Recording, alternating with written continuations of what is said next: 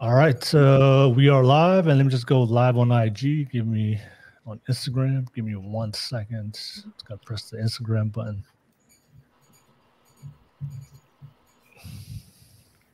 All right, we are live on IG. All right, we are live, everybody.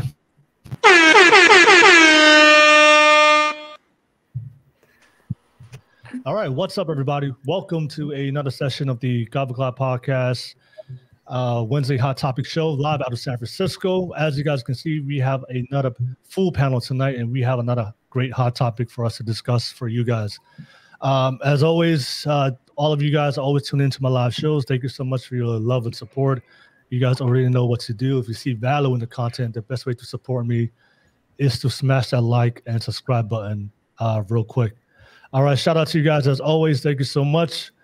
Don't forget, this is a live show. A lot of you guys reach out to me on Instagram asking me, I'm not from California. I'm not from the Bay Area.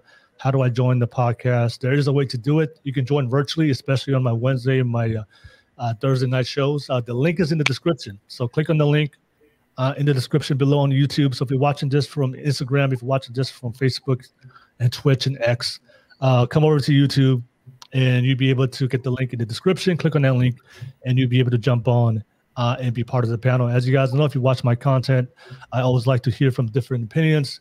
It's great for conversation. So I do appreciate you guys who always tune in and also jump on sometimes as public guests. All right, don't forget, this is a live show, so let's get that live chat popping. I see some of you guys are already watching this already. All right, don't be a ninja watcher. All right, don't be a creep.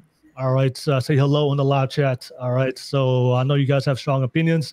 If you do recognize anyone on the panel, show some love and support. Say hi on the live chat, and of course, say hello on the live chat. Let's get the live chat popping, and just give a quick shout out to my sponsor, Global Impact Financial.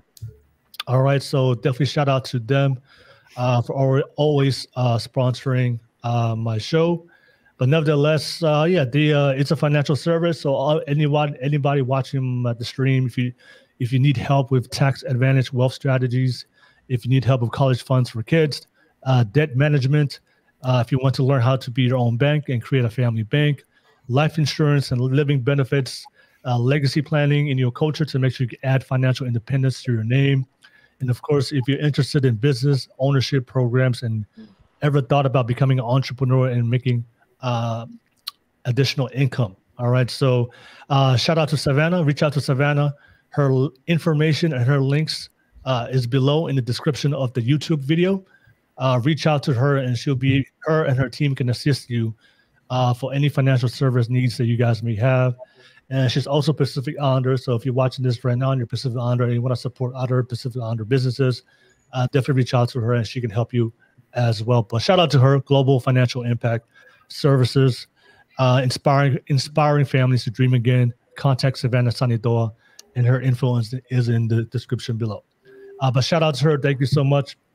But as always, don't forget, if you do want to share your opinions and your perspectives on the conversation tonight, drop it through a super chat. I'll be able to put it on the screen, read it out for you guys, and give you a shout out. But also, we can respond to any questions you guys may have. So if you have a question as for the panel, if you have a question for the ladies and the gentlemen, ask it through a super chat, and then we'll be able to respond to you guys. And of course, if you just want to donate to the channel to show some love and to make sure that we can definitely increase the quality of the content for you guys, definitely drop a super chat, and I'll be able to make that happen. But nevertheless, that's pretty much all my YouTube stuff. Thank you so much, everybody. But we'll go right into it. We have a great show planned. And a quick shout out to the panel one more time.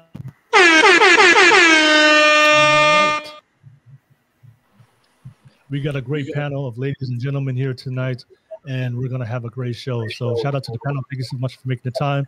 I'll pass it to you guys. If you guys, ladies, if you guys don't mind, give yourself a quick intro. Who you are, what do you do, for everybody out there tuning in for the first time and may not know who you are. I'll start with you, Anna. Anna, go ahead and give yourself a quick intro for everybody out there. Hello, everybody. My name is Anna. I am from New York City. I am 26 years old, and I work for a catering company for special events. All right. Thank you so much, Anna. I will keep it moving. I'll pass it to you, Madison. Go ahead and give yourself a quick intro for everybody out there. Hi, everybody. My name is Madison Coper. I am kind of a serial entrepreneur. I own a couple different businesses, one of which is a law firm. So I am a full-time business attorney, and I'm probably the only person on here that married my very first boyfriend. So I'm excited to kind of share that perspective and see how my story is a little bit different and share some insight on true love. All right. You definitely are one of a kind, Madison. All right. Thank you so much, Madison, for jumping on for tonight. We'll keep it moving. I'll pass it to you, Neha. I'll go ahead and give yourself a quick intro. Hey guys, I'm Neha. I'm 35 years old, and I'm actually a registered dietitian and a certified trichologist. I'm from Winnipeg, Canada. All right. Thank you so much, Neha. I appreciate you for jumping on the panel tonight. We'll keep it moving. I'll pass it to you, Katie. Go ahead and give yourself a quick intro. Hi, I'm Katie. I am the host of the Two podcast. I'm a speaker, so I travel to sororities. I've spoken over 70 colleges nationwide. I've been married for almost 20 years, and I am a mentor to young women, so I help a lot of young women with dating, and I love to talk about it. All right. Thank you so much, Katie. Keep it moving. I'll pass it to you, Mrs. True. Hey, my name is Nicole, Miss True. I am from California, a few weeks behind 39 years old. I am a claims adjuster. I work for a very big insurance company. All right. Thank you so much, Miss True. Pass it to you, Amber. Go ahead and give yourself a quick intro. Hi, I'm Amber. I'm from San Diego, but I currently just moved to Tampa, Florida. And I'm currently back in school for my master's in cybersecurity. All right. All right. Thank you so much, Amber. And last but not least, go ahead, Big Dog. Yes, I'm Big Dog Bark, and I'm from Memphis, Tennessee. Been married 19 years. I'm a relationship wealth coach. I invest in love and success. So, yeah, I'm just here for the conversation. All right. Thank you so much, Big Dog. And shout out to everybody on the panel. Thank you so much for making the time. I see you, Lovely World, on the live chat. Yeah, you married your first love as well. Oh, congratulations. All right. Congratulations. Shout out to everybody who married their first love out there on the live chat. But nevertheless, if you're watching this right now, don't forget this is a virtual show, and this is a public show. So the link is in the description. If you do want to jump on, click on that link. We do have some room on the panel. And don't forget, if you want to share your voice and opinions to add on to the conversation we're having, drop it through a super chat. I'll be able to put it on the screen and react to it as a panel. If you have any questions that you guys want to ask us as a panel. But nevertheless, let's get right into it. The topic we're going to discuss tonight: do men and women accept the harsh truths of their dating struggles? So let me just play this clip real quick. I saw this clip. It went viral. And there was an interesting conversation between the men and women about this specific clip. I'm gonna play it real quick, and we get to react to it. You guys know who Kevin Samuels is? Yes. So familiar. Okay. All right. So, well, he passed away, so RIP to him. But he definitely made a lot of content about dating and relationships, and he had a very direct approach to keep it real. All right. Especially when we had conversations with women. But let me play this clip real quick. And then it pertains to the conversation tonight. Then we can pass it to you guys and let me know what you guys think.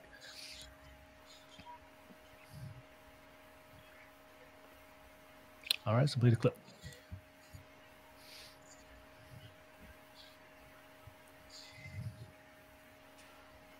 That was like 25. What age would you tell the women? I ain't asking about you. And I'm trying to answer it, but you won't let me answer it. No, I just need you to give me the age.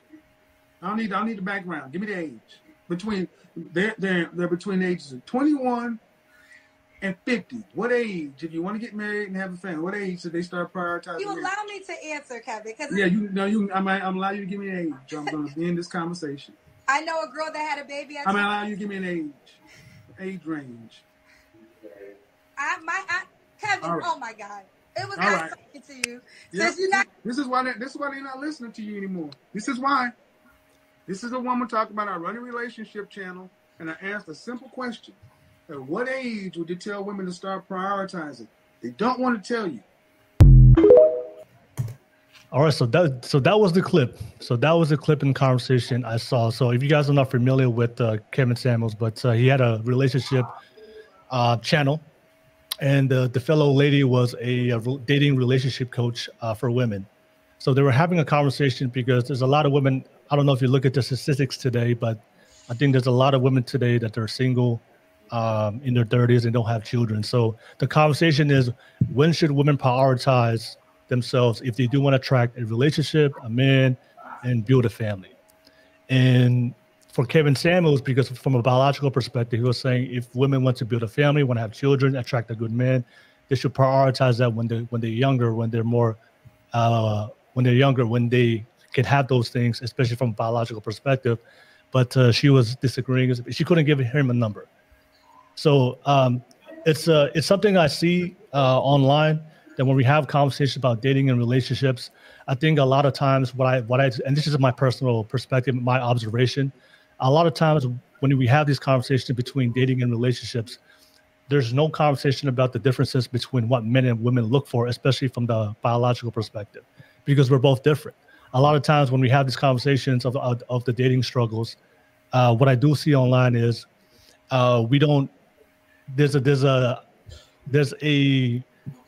I think there's an assumption. I think from what I see from the women's perspective, that we're both looking for the same things, and we both have the same dating path and journey, because we can both get a partner, we can both find anybody we want, we can have children.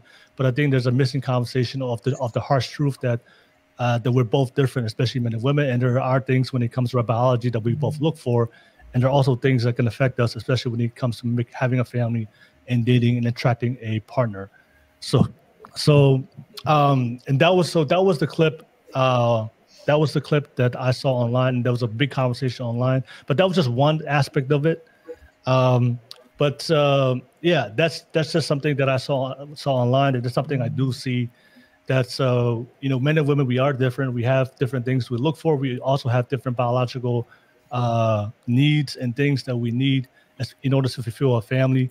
But I do see today, especially in modern society, that there's this assumption that we just deserve any partner. It's gonna come whenever that time comes. Like, it's like more of like a fairy tale perspective, that if you just live your life and you might get you can start a family at 20, 30, 40, 50, 60, and that partner might come anytime you want. You just got to manifest and believe it all wholeheartedly in your mind, and all of a sudden that's supposed to happen. I think, from my perspective, I kind of disagree with that. I think there's different things men and women are looking for, and if you want to attract a certain outcome of a woman or a certain outcome of a man, then you really have to align yourself with the specific needs of that person to get the best outcome you want. You can't just expect to not pay attention to what men or women are looking for and think that you're going to attract the ultimate family or ultimate husband or wife or outcome that you want in your relationship. And that was just one aspect of it on that clip, but there's a lot more that we're going to talk about tonight. But that's just my observation, and that's why I want to talk about it. Do men and women accept the harsh truths of their dating struggles? A lot of times when we have conversations from both sides, men talk about their dating struggles, but sometimes men don't get the harsh truth of reality of why they're not getting the outcomes they want, or why they're struggling with dating, and vice versa. Sometimes women talk about their dating struggles, but nobody has really had a conversation and gave them the harsh truth of, like, look, this is exactly the reason why you're not getting the partner, the family, the outcome you want. It's not social media, or it's not because of your city, or it's not because all men are bad or terrible, all men are trash. You're probably not doing certain things, acting certain ways that may repel the very things that you're looking for, the very outcomes you want. So we got to have like an honest conversation. So, but that was it. That was just the clip. I want to pass it to you guys, and there's a lot of things we're going to discuss tonight based on that. If you want to react, let me know what you guys think about that quick clip, and also what's your opening statements and thoughts about do men and women today, do we, there's a lot of people out there struggling with dating, especially for both men and women. Do we really accept the harsh truths of why we're not getting the outcomes we want, and why we're not getting the family we want, of why we're not getting the man or woman or husband or wife we want? Are we really accepting that, or do we just think that it's just gonna come if we just wait? It's just it's like a fairy tale. It's just gonna come one day and fall in your lap, and you're gonna live happily ever after. Let me start with you, Madison, because I know you've been married for with your boyfriend. I would like to hear from your perspective, which is kind of unique. So Madison, if you want to, what's your response to that clip, but also what's your opening statement? Do you think men and women today, do we really accept the harsh truths of why people are struggling with their dating? Okay, first I just have to say, why is it that I always get picked first? I don't mind. I really don't. I'm happy to go, but it always happens this way. So I guess let me know if I go on too long because I have a lot to say. Okay. Do men and women accept the harsh truths of their dating struggles? In my spare time and kind of for fun, this is like layered, but I actually am a fitness instructor and I teach Pilates, and then I coach at a gym called F45. So I was in front of like hundreds of young people every morning, just kind of like getting to know them, observing their personalities. And I just felt inclined, because I'm nosy that way, to start setting them up. I'd just be like, hey, do you want to talk to that girl over there? And then they'd be like, yeah, I want to talk to that girl. So I'd be like, hey, do you want to talk to that guy over there? And then I'd end up kind of just like pairing them together and setting them up. And it like was a fun way to play mini matchmaker, right? And so in that process, I like obviously was paying attention to people and trying to like see who would be a good fit and understand like, why are they still single? So I was paying a lot of attention to those things. And like, I think I'm pretty intuitive and I ask a lot of questions with people. So I could figure out different things about people. And ultimately what I've decided is that you are not going to find your person or the right person until you are the right person. So you have to be complete. And you're never going to be fully complete without your other half, right? Which I do like very much believe in, like the fairy tale version of love, because I've experienced it. But you yourself have to be whole and complete enough to be the right person. And until you accept all of you and yourself, then you're not going to be that right person. So I think people probably do struggle with accepting themselves. And until they accept themselves, then they become the right person. And then that right person does find them. And it happens. I've matched successful matches, and it happened in my own life. All right. Thank you so much, Madison. All right. Appreciate that. We'll keep it moving. I see you guys on the live chat. Jane Spitfire, Lord Punisher. I see you guys watching this on the live chat. Thank you so much. I see the viewership going up. Yeah, don't be a ninja watcher, y'all. Let's get active on the live chat. Say hello and let me know what you guys think about do men and women accept the harsh truths of their dating struggles. But let's get active on that live chat. All right. I'll pass it to you, Katie, because I know you responded on the private chat. But go ahead, Katie. Do if you want to react to that video, but also what's your opening statement on do men and women accept the harsh truths of their dating struggles? Yeah, I'm over here. I have strong feelings, and that was a very good word, Madison. Thank you for that. Yeah, I like to have conversations where psychology, science, and the Bible meet. And believe it or not, they agree on a lot of things. And there's a study on this specific conversation where they call it cornerstone versus capstone marriage.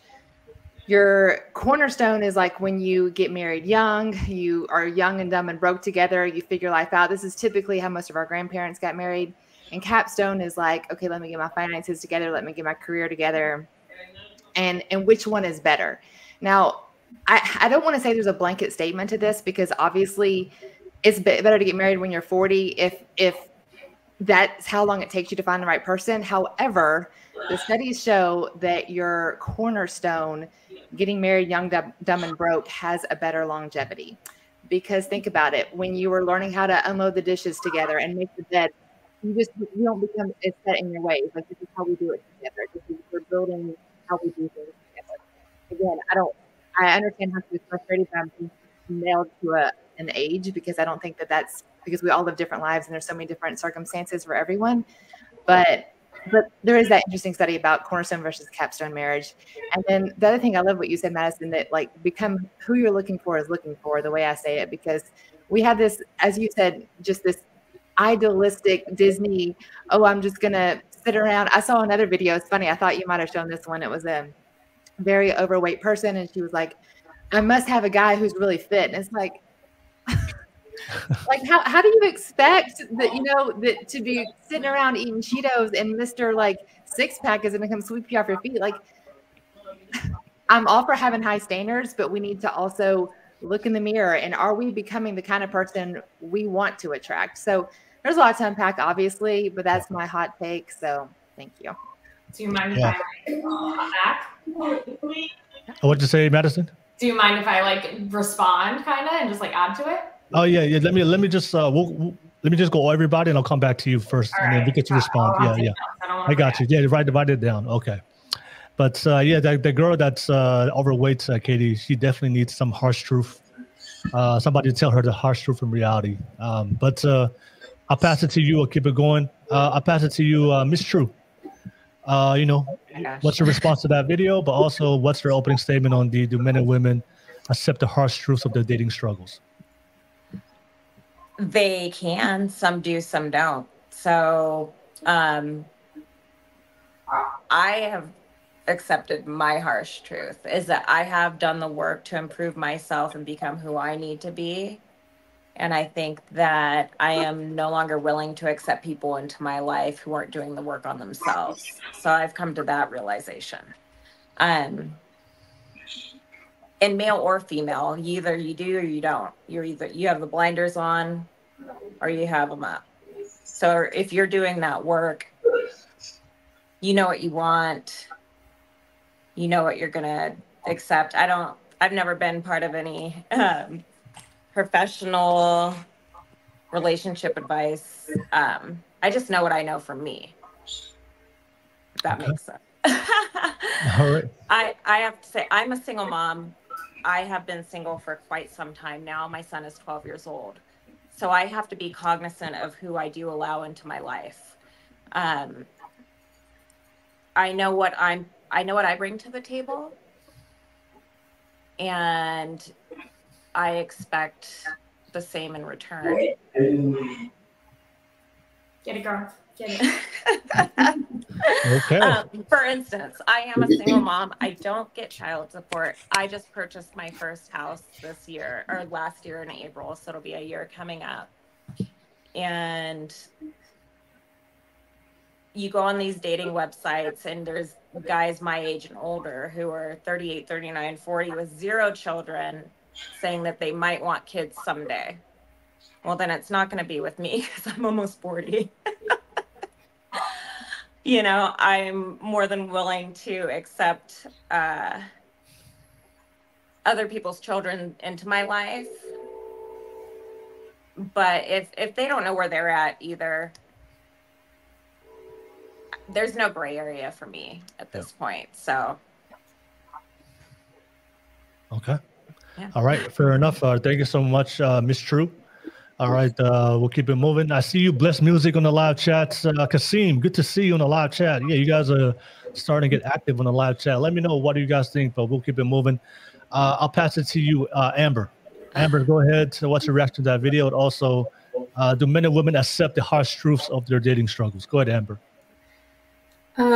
So my reaction to the video is that I think the gentleman kind of wanted a definite blanket answer about what age women should start looking into that. And my opinion is there's not a blanket answer for everybody because everyone wants something different in life. Some are career focused, some are family oriented, some want to go figure themselves out and travel and do things before they feel like they need to fully settle down and do things, and that's okay. Everyone's different. And I kind of want to tone in on what the other ladies were saying as well. You know, in my situation specifically, I've done a lot of inner work. I've healed, you know, I've been through the toxic relationships, and you know, I know what I have to offer. And the kind of thing that I seek in a person is if I can't get it for myself, I won't expect another person to do it for me. So I want to be of equal value, looking for a partner, you know, someone that's headstrong and knows what they want. But I also think that people don't really accept the harsh truths. People have high expectations. They want people to do things for them. They want to be taken care of. There's nothing wrong with that, but it's a give take kind of thing. You can't just keep taking. You have to be able to give as well. And I feel like a lot of people, especially in the dating scene, which I think has caused relationships to go bad because it's so casual and short term these days, making dating hard for those that want long term. They just, you know, they continue taking, and it's not of equal value. At least that's how I see it from being in and out of the dating pool. But you know, at this point, I'm willing to just stay single if it means I bring peace to myself and doing what I want. So that part. All right. All right. Appreciate it, Amber. Thank you so much. We'll keep it moving. I see you, Joe, in the live chat. Good to see you. I'll pass it to you, Anna. Anna, go ahead. What's your reaction to that video, but also what's your opening statement on do men and women accept the harsh truths? Go ahead, Anna. Yeah, thank you. I agree with Amber. It's definitely impossible to give a specific age of when we should start preparing for if we want a family. It depends on our goals, our mindset, like what are we looking for, and what do we have available, right, for us. But at least in my case, like I now decided that I do want to have children at some point. So like I'm 26, so now I know that I have to start looking for a serious relationship, a partner that aligns with my values and the way that I see life, and then we can start building and taking it from there. And in regards to the acceptance, I believe that acceptance comes with time, because I feel like we humans are naive and hopeful that, oh, I'm gonna find the perfect partner, I'm going to be happily ever after. But when we go out there into the world and we realize how harsh it is, it's like, okay, so it's not like the movies, it's not like the shows painted. Now it's time for me to do the inner work to see what it is that I'm lacking and to bring something better to the table. So first we have to see what is out there, and then we accept that, hey, maybe I do need to do some inner work in order to be the person that I want to be for my person. Okay. All right. Thank you so much. All right. Appreciate it. And there is a just everybody on the panel. I don't know who it is, but I think there's a sound in the back. So can everybody just put yourself on mute, and then when you do speak, just unmute yourself. But I hear a sound in the back that's coming on the screen. But thank you so much, Anna. I'll pass it to you, Neha. Neha, what do you think? So I have a completely different perspective, specifically because I'm East Indian. I don't know if you guys know anything about arranged marriages. It's a very big thing in my culture, and honestly, to some degree, it's still prevalent. Like my cousin recently, she had an arranged marriage, and she's like really, really happy in it. And then on the flip side, I had another cousin who had what we call is love marriage, or the marriages that we choose. So it's interesting because how marriages or relationships were approached back in the day when there were arranged marriages was essentially the parents would get to know the family, and they would get to know the person you want to, or they're looking to get you married to. And then you would, as a woman, say, yes, I agree, or I don't agree, after you meet them and talk to them. In comparison to now, where we, meet people on our own, unfortunately, there's that gap that generations have skipped, because if you're anything other than Indian, Asian, or Arab, then you are, in a sense, taught how to date. But in my culture, you're not taught how to date. So it's that layer of confusion where, how do I find that partner? How do I know if I'm able to understand how to find that partner. So in terms of accepting the harsh truth, I don't think that registers on your mind at all as to what kind of truth it is, whether the truth is if it's your personality that's lacking, or if it's the other person's personality that's lacking, or if it's your environment that's not conducive to you finding a partner. Okay. All right. Thank you so much, Nihab. Thank you for sharing. And I'll pass it to you, Big Dog. And after Big Dog, I'll bring it back full circle to the panel. So that way, if you want to respond, I know, Madison, you want to respond. So go ahead, Big Dog. Oh, am I good? Yes, sir. Okay. Do men and women accept the struggles of their dating? I would say they don't want to. They don't want to. I think men don't want to accept it because they're still holding on to tradition, which is dying out day by day. And instead of embracing modern women, they want to hold on to something that's no longer existent. So I think that's their biggest struggle, is that the women of yesteryear does not exist anymore. And with the women, I think their biggest struggle is being in a long-term relationship or a marriage, and also having to change who they are now as a single woman into being something more as a married woman. You have to be something different when you get married. And I think their biggest struggle is they don't want to do that. They want to be able to be married and be who they still are while being married. And I think that's a big struggle for them too. So they don't want to accept the fact that they have to change and adapt and adjust to what's going on in 2024. And as far as the age, if you want to start a family at 18, go ahead. If you want to try to start a family at 32, go ahead. There's no real age limit on when to start a family. Just know that you can't wait till you're 55 to start no family. That's crazy. You know what I'm saying? So yeah, that's just how I feel about the situation. All right. Thank you so much, Big Dog. Damien, thank you for jumping on as a guest. Let me hear your opening thoughts, and then I'll pass it to the panel for to respond to each other for open discussion. But Damien, yeah, what do you want to add on? Do men and women, do we accept the harsh truths of our dating struggles? The answer is going to be no, because everybody wants to hold on to this adversarial dynamic where the men blame the women and the women blame the men, and nobody wants to realize that they are most likely the reason why they aren't single. I think a lot of people don't realize they need to step back sometimes out of the whole dating game and kind of develop what the foundation of their values, and kind of try to find people that their values align before they start dating. They just go up there.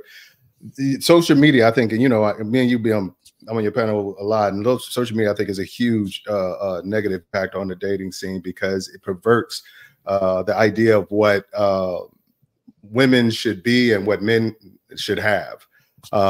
It's one of those things where and it pushes people to vigorously go after everything they want before they take the time to figure out what they really need for long-term relationships. So I think nobody is really accepting the harsh truth about what's going on out there. Yeah. All right. Thank you so much, Damien. Thank you for everybody for your opening statements. Thank you so much. So let me just open up real quick for open discussion. If you want to respond to somebody, I know, Madison, you wanted to respond. I'll start with you. Go ahead, Madison. You're on mute. Hi. I was just talking away and nobody could hear me. Okay. I'm a lawyer, so I'm a nerd. I literally took a page of notes, you guys, and I have so much to say. So just roll with it, all right? If you need to pop in, Will, just cut me off, okay? Go ahead. Okay. Katie, hello. You're so cute. So you teach in sororities. Okay, I can 1000% see that for you. You literally remind me of the girl that was across the hall from me. You literally remind me of her, and it's so cute. I love it. This is what I wrote down for you. So that cornerstone marriage and thinking about that. And I kind of like preface, like I got to marry my very first boyfriend. I was 18 when I met him, and I was just very dedicated and driven to going to law school. So I basically just said, no boys, like I don't have time for that. Like I was very on my path, and I got to college, and he really did just like the universe presented him to me. Like it was that simple. And I paid attention, and I was like, okay. And that was it. And we got married 5 years later on October 5th on our 5-year dating anniversary. So I feel like I played that cornerstone marriage. Like I didn't do it intentionally. If I'm a planner, and so I probably would have said, okay, at 30 years old, that's when I'm going to get married and like start doing that whole chapter. But like, I didn't set a date for myself, and I ended up in that cornerstone marriage. And so I don't have an opinion on which one's better because I haven't done the other. Right. And so I've only done the kind that I've done. So I just wanted to share my example of that. Do you feel like that kind of like fits in with how that's defined? Oh yeah, for sure. And I almost like am hesitant to share that study. I mean, obviously it was a study, there's backed up, like this is what, there's so many odds and variables when it comes to longevity in marriages, of course. Right. But you know, of all the factors, constant, those things considered, cornerstone did have better odds. So yes, you definitely. That makes me feel good, you know, like that makes me feel happy. Like it at least gives the people who are like me, like hope that, wow, we did something good, you know, like I think we will last. It gives us hope to want that in life. Yeah. And again, there's so many factors, but we look at like generations before us, and again, a lot to unpack, but most people date the person they thought was cute when they were 18 to 25-ish, right? They date, they got married, they lived hopefully happily ever after. Now we swipe through thousands of options, but are we really better for having more options? So things to think about. Interesting. Yeah. And the question is, Katie, is it an actual option or just a perception of options?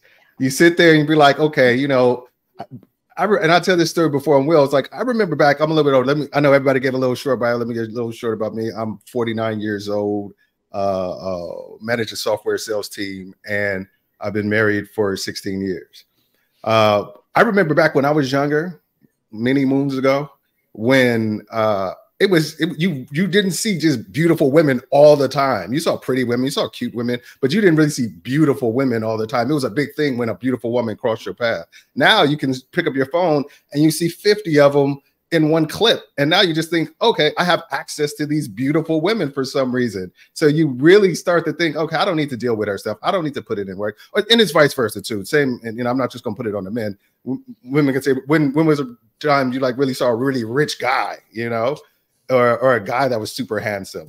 It was like one of those things where now it's like, oh, you know, I have access to these rich guys. I have access to these handsome guys. So I can just like, you know, not really put in the work and the effort to make this thing last and make this thing better or what have you. And I think, and that's what I'm a big proponent of, people staying away from social media when it comes to setting expectations of what they should have and be like in life, because it's really just a path to nowhere.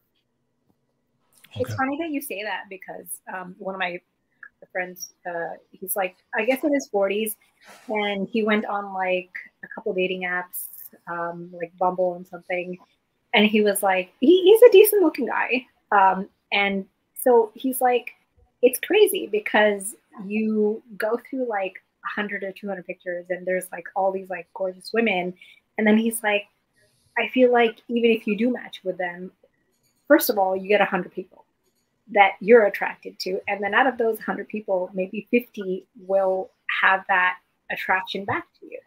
And then how many people will go out of their way to actually have a conversation with you, which is what Bumble is, where the woman instigates the conversation.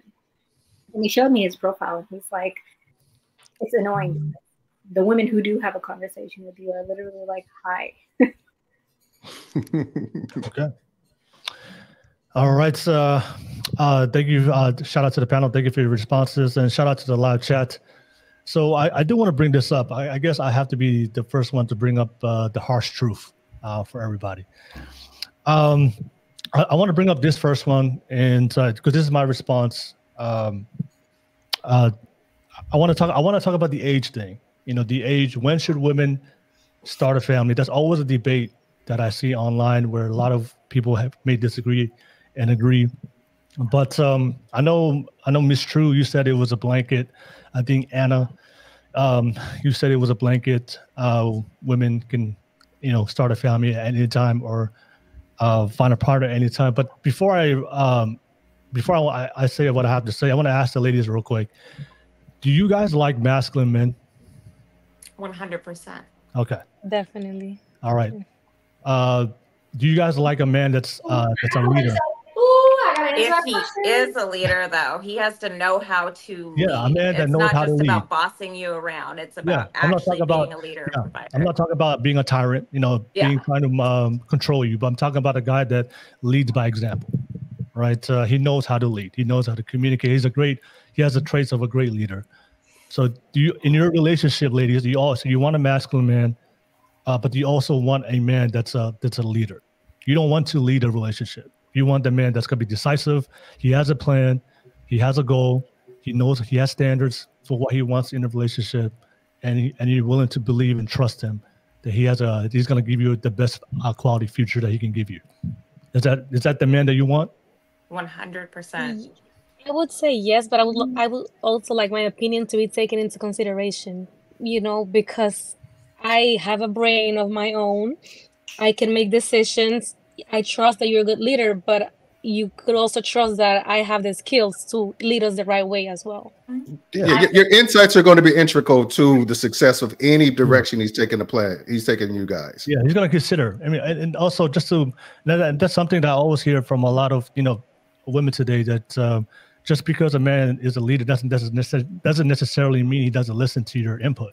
A great leader will always take feedback and input from the people he's responsible for, especially if it's his wife, right? So definitely. Yeah. So ladies, on the ladies on the panel, you guys all agree you want a masculine man, and you want a man that's a leader.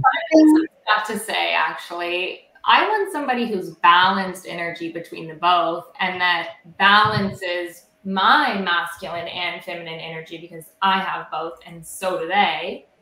And together you have space to lead one another in different ways.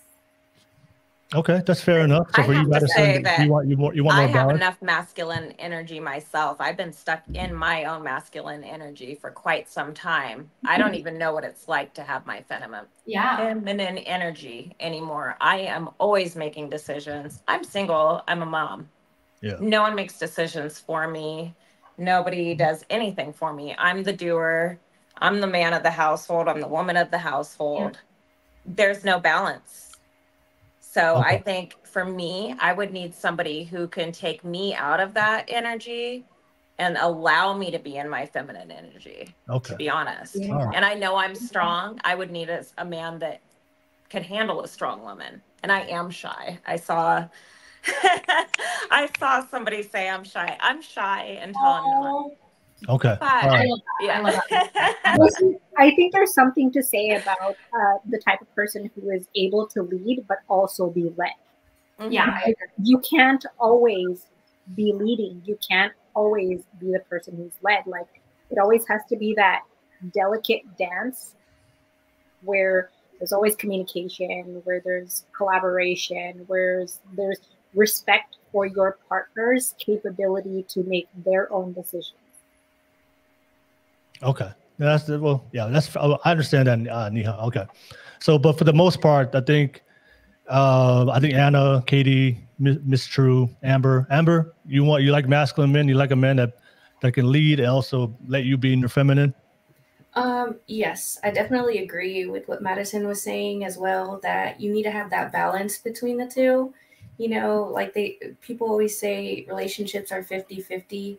Personally, I think relationships are 100-100. So when someone else is off with their energy, you're giving that 100 not only for yourself, but for your partner as well. Because like I mentioned earlier, everything is not just, take and take. It's a give, take kind of thing. And, you want a partner that can balance you out. So having someone that can also be able to be feminine energy in a healthy way, and balance that with the masculine energy. I think that's something that I would be interested in. Yeah. All right. Can I also say one more thing? Yeah, go ahead. I also feel like with the word leader and leading, it connotates submission, right? So I feel like, with the balance that Madison was mentioning, it shouldn't always be one person submitting to the other person's lead. It should be like I submit to your needs, you submit to my needs, and we lead each other to the right way or to the right path, because it's not fair. Somebody's needs always being met, and the other one is okay. I'll just follow your lead. That's a recipe for disaster. I think a real leader isn't gonna take that away from you either, though. I think that somebody who is supposed to be leading your way, if you are submissive as a wife or as a partner, I think but they would respect that in you. They're not just going to be putting you down. Being submissive doesn't necessarily mean you're a doormat. Yeah, the true nature of somebody, who is going to have my best interest in heart. Yeah, when I just to simplify, when I say leader, ladies, it means it's a man that has your best interests at heart, and he has proven to you that he has your best interests at heart. So when he makes decisions, he always makes decisions for the benefit of the family, but also your interests as well. So whatever decision he makes, it's always to make sure that it benefits us as a family, as a unit. So, and he's already proven that to you, where you really trust him. Like, you have full trust in his ability to lead you, because you know that he has your best interest at heart. All right, so that's what I mean. But I'm gonna come to you, Madison, real quick. But I just want to bring up the first harsh truth, because I do want to have that conversation real quick. So, the first thing, I think the conversation, what I do see online is, when should women start a family and have children? And what I do see online, especially on the type of content I do see a lot of women consume from other women, it comes from a very progressive, modern ideology that you can have children and find your masculine man with those qualities at any time you want. But I think what we ignore in that conversation is your biology as a woman, that women, you have a biological clock when you can have children. And also, for a lot of times, the things that we talked about before, there's different things that men and women are looking for. So if there's a man out there, women, they generally like to date older men. And then for men, they generally like to date younger women. And then I think, Katie, you brought up one thing. If you want a man that's going to be a masculine leader, then you're going to be able to you have to be able to be submissive. But I think you also have to be able to follow his leadership. And I think Katie brought up one thing. The older you get, whether it's a man or a woman, oftentimes, and I think all of us can attest to this, when we get older, we're stuck in our ways, right? We get stuck in our ways. So the thing is, if you want a masculine man to come into your life to lead you, he has your best interest at heart. Then by the definition of the leader, if he is the man that's going to be leading the relationship, your part is going to be following his leadership and trusting his leadership. But the thing is, as we get older, for 30s, 35, 40, it is really hard for both men and women, but we're talking about, for the sake of the conversation, for women, to allow a man to come into your life and to take care of you. And also, we have to add on the aspect of hookup culture and casual sex. So if you're waiting to your 30s and 40s, then women are still having casual sex. Then there's also the risk of having children outside of a marriage, kids out of wedlock. So that's also going to be another equation for that man. Does that man want to come into her life to not only to date an older woman, but also take the kids that she had with the previous relationship with a man that did not want to marry her? So that's all the things that's why the conversation that, we saw that clip with Kevin Samuels, that lady was saying, a woman can just go out there, live her life, have casual sex with random men without commitment, without marriage. And whenever she's ready, she can attract that man. But I think that's the first harsh truth that women need to accept. And it's uncomfortable for a lot of women, but if you want the best outcome you want, the best way to do it is prioritize that in your 20s, when you are the most best suitable from a biological perspective to have children, but also you're not going to be hardened by all the failed relationships and bad experiences with the men that you're going to have sex with that don't give you the commitment. So you're ready to open yourself up, not only your heart, but also be in your mind to accept and follow that man's leadership. But if you're just waiting to your 30s and 40s, having casual sex with men that don't want to commit to you with the risk of getting pregnant and having children. And also, it's harder to have children when you get your 30s or 40s. I think that's why if you look at statistically, I think there's a study out there that shows, but if I can pull it up, I'll drop it on the chat. There's a study out there that shows by 2040, it's predicting, I think 2040 or 2050, it's predicting that over 50% of women in their 30s are going to be single and unmarried. So if you look at the observation, what we see online of the results of what women are going through, if you look at the statistics and the data, it all points out that waiting later is not going to benefit you as a woman to start a family. It's not going to benefit you to attract a masculine man that has the leadership qualities to allow you to be in your feminine. And I think that's one of the harsh truths that women find it hard to accept, because they've been told by social media, by the progressives, by the postmodernists, that it doesn't matter. You can live however you want to live, and you're always going to attract and still start a family later on. And I do agree, there's exceptions. There's always exceptions to everything. And I think a lot of women would take that one woman in her 40s that found her ideal man, but that's always an exception. It's not the majority of women. So I know a lot of you guys didn't agree with push back against it. I want to bring it back to you guys. Do you guys believe in the harsh truth that if you do want the best outcomes you want as a woman to attract the best quality man you can get and start a healthy family, all right, the best time to do it is in your 20s, not in your 30s and 40s, and wait. I'll bring it back to the panel. Who wants to respond to that?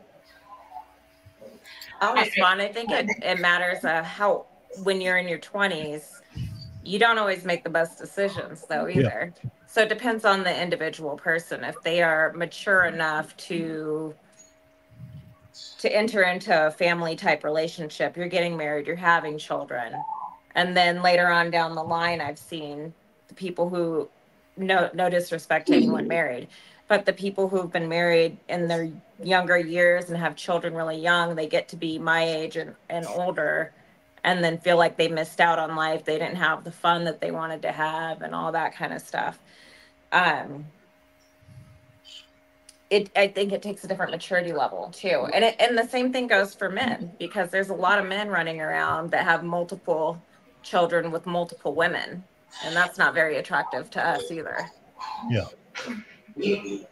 Okay, so Madison, go ahead, Madison. Okay. I want to ask you a question, Will. Sure. Yeah. Okay, I need you to give me literally your status, where are you at? If I tried to match you, what do I need to know? I need to know are you single? What's your deal?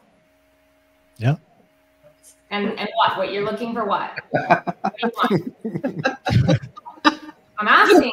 This is what we're here for, right? Sorry, buddy. I'm. By the end of this show, you'll know. How about that? No, I mean, I don't mind answering that question, but I'm just. What does that have to do with your point, or the conversation of the point? We'll just answer the question, and then we'll get there. Go with it. Go with the flow. Come on. Okay. I mean, look. I mean, I am single, and I do believe in dating for marriage. I don't date. I don't do. You're looking for. That's what you're looking for. Dating for marriage.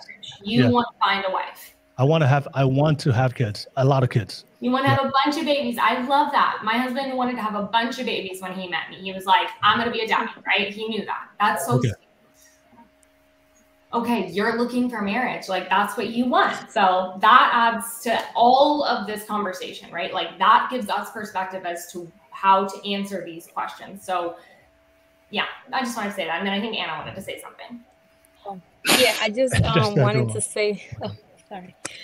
I just wanted to say something in regards to what Ms. True said. She said something about missing out, and I do see the point, and that I actually ended a relationship when I was 19 because I feel like it was so serious. I said, I don't want to be 40 years old and feeling like I only dated one person and I didn't enjoy my youth. But I feel like we could still prepare for a family and for marriage while being single, all while enjoying our lives. I feel like we could still work on ourselves, heal our inner child, the past traumas that we have, and still be able to not miss out. So I just wanted to point that out. That just goes right back to what I said. When you're ready, you're ready. And that right person will find you because you are right.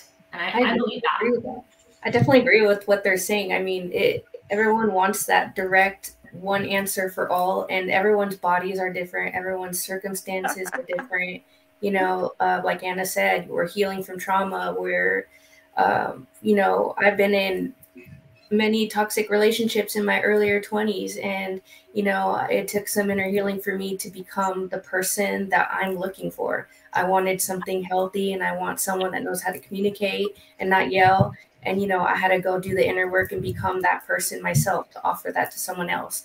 I'm 30, I don't have kids, and you know, I've never been married, and it's not so much as I don't have options or there's something wrong with me. It's more of I was, you know, I was career focused. I was enjoying myself. I'm very well traveled. I do things I enjoy. You know, I've dated around, and with things like that, I just realized, you know, I think I'm going to focus on myself, make sure I'm stable and I have a good career. And I've been so on and off with I want kids, I don't want kids, and I'm finally at the point where okay, now I just turned 30, I want kids, and also I'm going to put myself back into the dating scene. So I think everyone's circumstances are just different on what they want to offer a person, what type of life that they want. And I don't want to be a stay-at-home housewife. I want to start my own business in the tech industry. So I want to be able to be with someone that I could build with, you know, and find my equal in that. So I think everyone just needs to understand they need to find their equals and not have high expectations and not be able to not give back as well. All right.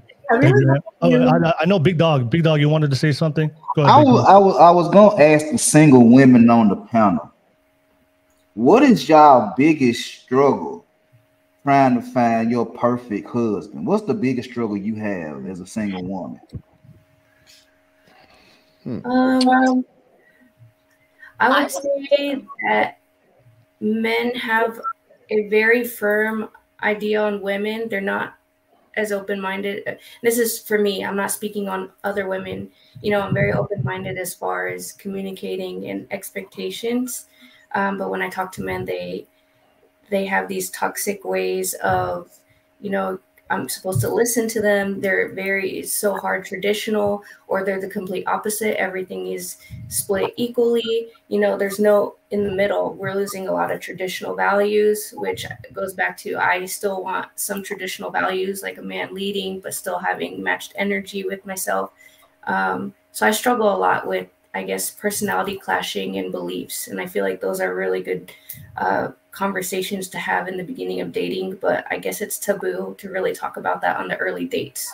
I would advise you to get all this shit out in the open on the first date. I struggle with those conversations on the first, second, third dates. I guess so let me ask you a question though. But by the third date, are y'all having sex? I'm sorry, what was the question?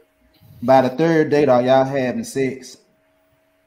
No, I find intimacy very, like, I value intimacy, so I need a connection with someone. So if I don't even have a good idea of who you are by the third date, I'm not going to share my body with you. Okay, I believe you have energy attached to your body. So if I'm sleeping with someone and they have bad energy, I feel like my body will take that in, and that's how trauma and other things occur as well. Okay. I could dig it. I could dig it. Katie, you just need to jump in there. It's like popcorn. Just take your thing off mute and just start talking. I'm like Madison over here with my notes. First of all, we talked about the health of thing. This is just a fun fact. I did a lot of work with a PhD in sexual health. The health of the woman's eggs can affect up to 3 generations at conception, which is just interesting. So just something to note, just a little fun fact there. And a lot of people talked about, maybe if I get married young, or maybe like look back, I'll miss my fun. And I'm like, I dated around. Listen, waking up beside someone you don't know is not fun. Being hungover is not fun. Like, my wish for my kids is what Madison had. Like, you date, no one wants more comparison and more heartbreak and more trauma and more comparison. Like what I say when I go to colleges is, do you want someone to say, hey babe, I'm an expert on hundreds of women, congratulations? No, you want him to be an expert on you. And that's that exclusivity and less comparison. And you know, like just not having to date the field. I think that's crap. Yeah. So there. And also, just want to add on to something that Katie said and what Anna said, and I want to respond something also to Madison. But I hear this from a lot of women. They say, "I want to have my fun." Right? I want to have my fun. So the thing is, for me, is you have to choose the outcome that you want. You can't have it both ways. And Damien, you're married for 19 years, right? 16. We've been together 18. I'm married for 19 years. Yeah, 19 is big dog. 16. Damien said 16. And correct me if I'm wrong, big dog and Damien. Does it take a lot of work for a relationship, a long-term relationship and marriage to work out? Yes. Yes. Hell yeah, it does. Of course it does. My problem with women who say, I want to have my fun, you're not working on the things that you need in order to make a relationship to work, because it takes a lot of work for a relationship to work. So the thing is, if you're living single and having fun, drinking, partying, you're not doing the very things that's going to benefit the foundation of building a relationship. So you got to choose what you want. So if your outcome is, I want a long-term marriage, then you start have to working on those things to prepare yourself for marriage. But you can't have your fun and live your life being single in your entire life and then wake up one day, you know what? I'm ready for marriage. How are you going to be ready for marriage for something you've never practiced your entire life? And that's my issue. You can't have your cake and eat it too. If you want to party and have fun, then do that. But you can't say this. You can't have both outcomes. I want to live my fun, and then when I'm done with living my fun, and ignoring all the consequences of the decisions that you're gonna do when you're having your fun. There's a lot of terrible things that you can do by drinking, all that stuff that you do when you go out there when you have your fun. You're not even considering the consequences of those things that can happen. But the thing is, for me, is that's one thing I do see online is I want it both. I want to have my fun, and then when I'm done, when I'm ready, I'm gonna be ready to be a good husband. I'm gonna be ready to be a good wife. When it takes a lot of work, and oftentimes people who do that, when they find themselves in a relationship, they're not equipped for the tools and the things they need to build a relationship, so they often fail. People who are really good at relationships, they took it. I think Damon and said this. They're taking the time to take a step back from the dating world and work on themselves. What do I need to do to work on myself so that way I can become a better partner, I can become a better person, but also be able to succeed in a relationship. And they've done the work, and then when they finally attract that partner, they're kind of more prepared to go into that relationship long term. But also, I also want to bat down who says that you can't have fun in a relationship? Like, who says you can't have fun in a healthy marriage?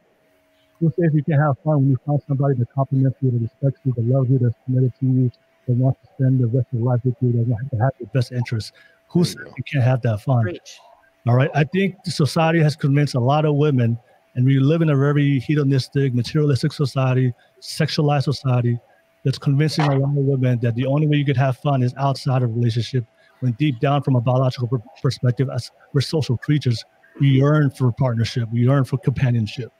And I think a lot of times when you are living in your single phase, whatever phase you're going through, you're not used to being with somebody that you have to be, you're not used to being in a relationship. So when you finally go into a relationship and you've been living single for your entire life, you're not used to considering somebody else's needs, because you've been focused on your needs your whole entire life. And I think it's a very individualistic mindset that oftentimes produces very selfish people. If you've been doing it for a long time, but you finally go into a relationship, it's no longer about you anymore. It's about we. It's what do we need in a relationship? It's not about you. But if you've been living that way, that's why I have a lot of friends who live that way. It's hard for them to be in a relationship because they have to consider somebody else's needs, not only their own, but they're not used to that. But I want to pass it back to you guys. I just want to respond to that. Madison, Yeah. Go ahead, Madison. Well, how old are you? What's up with the personal question? Is that what we're here for? You trying to match you up with somebody? No, I don't mind answering, but to say what does it have to do with the response? Well, I have to ask you a question so I can ask the right question. How old are you? I need to know. Okay, I'm 34. Go ahead. 34. Okay. So you said a lot of things. Like, you're gonna have to slow down, break this up a little bit more so we can catch up, honey. But yeah. you said that women who are having their fun, they're not practicing to be a wife. So I'm just wondering if you've been practicing to be a husband, because you could be, like, absolutely, you could be practicing to be a husband right now. Yeah. And that will make you a great husband. But also, if you've just been kind of fucking around and having fun, you could also still be a great husband someday. And that goes for a wife too. But how do you know how to practice? Wait. Let me also. Okay. Oh, but it depends on what your my definition of fun is not going to the bar and trying to hook up with random women on a one night stand. That's not my definition of fun, which is what a lot of people's definition of fun for both men and women. My definition of fun is building something, building a legacy, creating a future. That's my definition of fun. So that's what I'm saying. I still have fun, but it's not the fun that we see today that a lot of women would say, I want to have my fun. And we all know what that means. Having casual sex. Amber, that kind of sounds like what you meant by having fun, right? Yeah. Like you're going out and you're exploring and you're traveling and you're totally having fun and you're like staying like low key about it, right? Right, but I'm not going out to hook up with people. Yeah. I'm staying away from hookup. Yeah, having like a fun, healthy life, right? Yeah. In medicine, there's the one thing that has to happen though. If you're gonna do that, that's fine. Like Will said, it's fine. And he referenced my situation. I've told this before. I had to really step away to like really wash the stain of the shit that I was doing off, all the stench of it. Because I was out there like everybody. I was a player. I was out there just hooking up with a bunch of women and stuff like that. And then I realized at a certain age, like this is unfulfilling and sad. It's like I'm gonna end up with a life that's desperate and dumb, you know, if I keep this up. So I have to step away from and kind of divest from all of those things just to get the stench of who I was off, because the woman I would want to have that long-term relationship wouldn't be attracted to the guy I was. The woman that I met and married was attracted to the guy I became with the work that I was done. And even though, like I said, there's still some work you need to do in the marriage, because there's only so much of the work you can do by yourself. Some of the work happens when you in the shits, when you in the marriage. Some of it, like I've been married to my wife for 16 years. I would say we've been productively married for 11. Wow, the last 11 years. Because we would I thought I had done the work, but you don't really know what work needs to be done until you're in the shits. Yeah, and then you have to realize that what's going. So it's just like, but somebody, what Will is referencing is like, you can't say, okay, today, you know, I'm wilding out, and tomorrow, all right, cut it off, what have you. It just prolongs the likelihood or of you finding that somebody, because that somebody is going to want to see that you are no longer anywhere near that person, because they're not attracted to that person. They're attracted to the person that you say you are, you're trying to be, and all the evidence is showing that you've done the work. Yeah. So that's what it is. It's like you can say, all right, I don't want to be, you know, screwing random guys or girls screwing guys screwing random girls.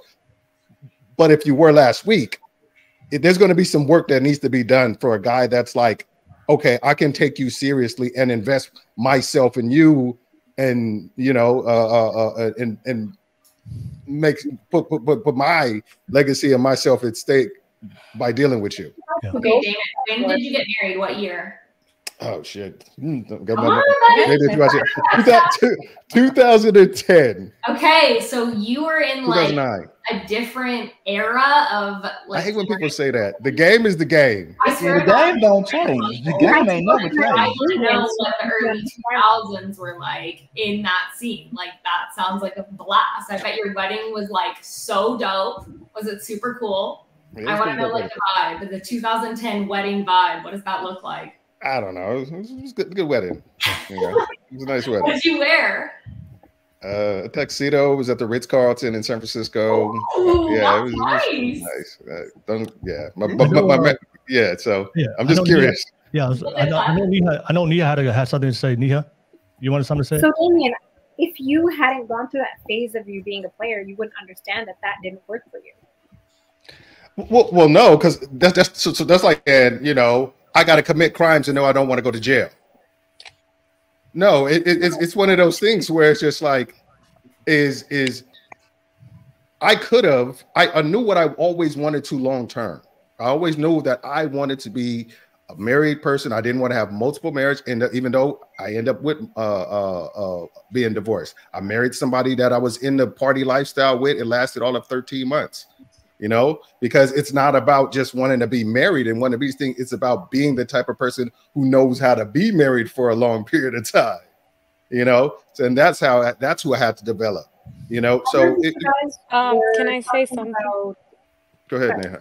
No, finish. Neha, you can finish. Yeah. I heard that you guys were talking about preparing to be a wife, or like learning how to, or practicing how to be a wife, or practicing how to be a husband before you actually were one. Mm-hmm. But how do you know what that looks like? You know what I mean? Great question. Great question. You align yourself with people who have the type of relationship you want to emulate, and they judge your actions and let you know, you may not be moving in the right way. One of these cats I was in the military with, was this guy named Owen Roberts. He was in the military. Me and him used to box together in the Air Force. And he was married. He was had two beautiful kids, and then later 3. And then I remember one time, and I'll tell this story too, when I had this wild night. I mean, guys would have loved to have the night that I had. And then I was telling him about it. He was like, actually the words came out of my mouth. But you know what?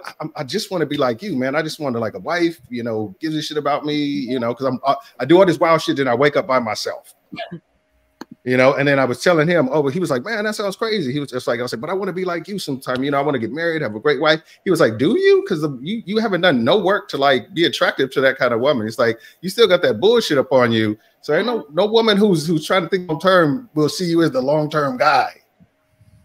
Living the way you live. So I struggle with too, building on that, is I feel like you date somebody, and I think people can only put on a front for so long. So my problem with dating is I feel like it's hard to believe the other person is genuine and that's what they really want to do. Because I know what I want. I know what I do every day. I work 10 hours a day. I'm not out clubbing. I'm not out. If I am out, I'm doing hiking, or, you know, my clubbing days are long long gone. Yeah. But I feel like you date people and they say that's what they want, and then 3 months down the line, it's a completely different ballgame. So Go. I'm sorry. I don't mean to interrupt.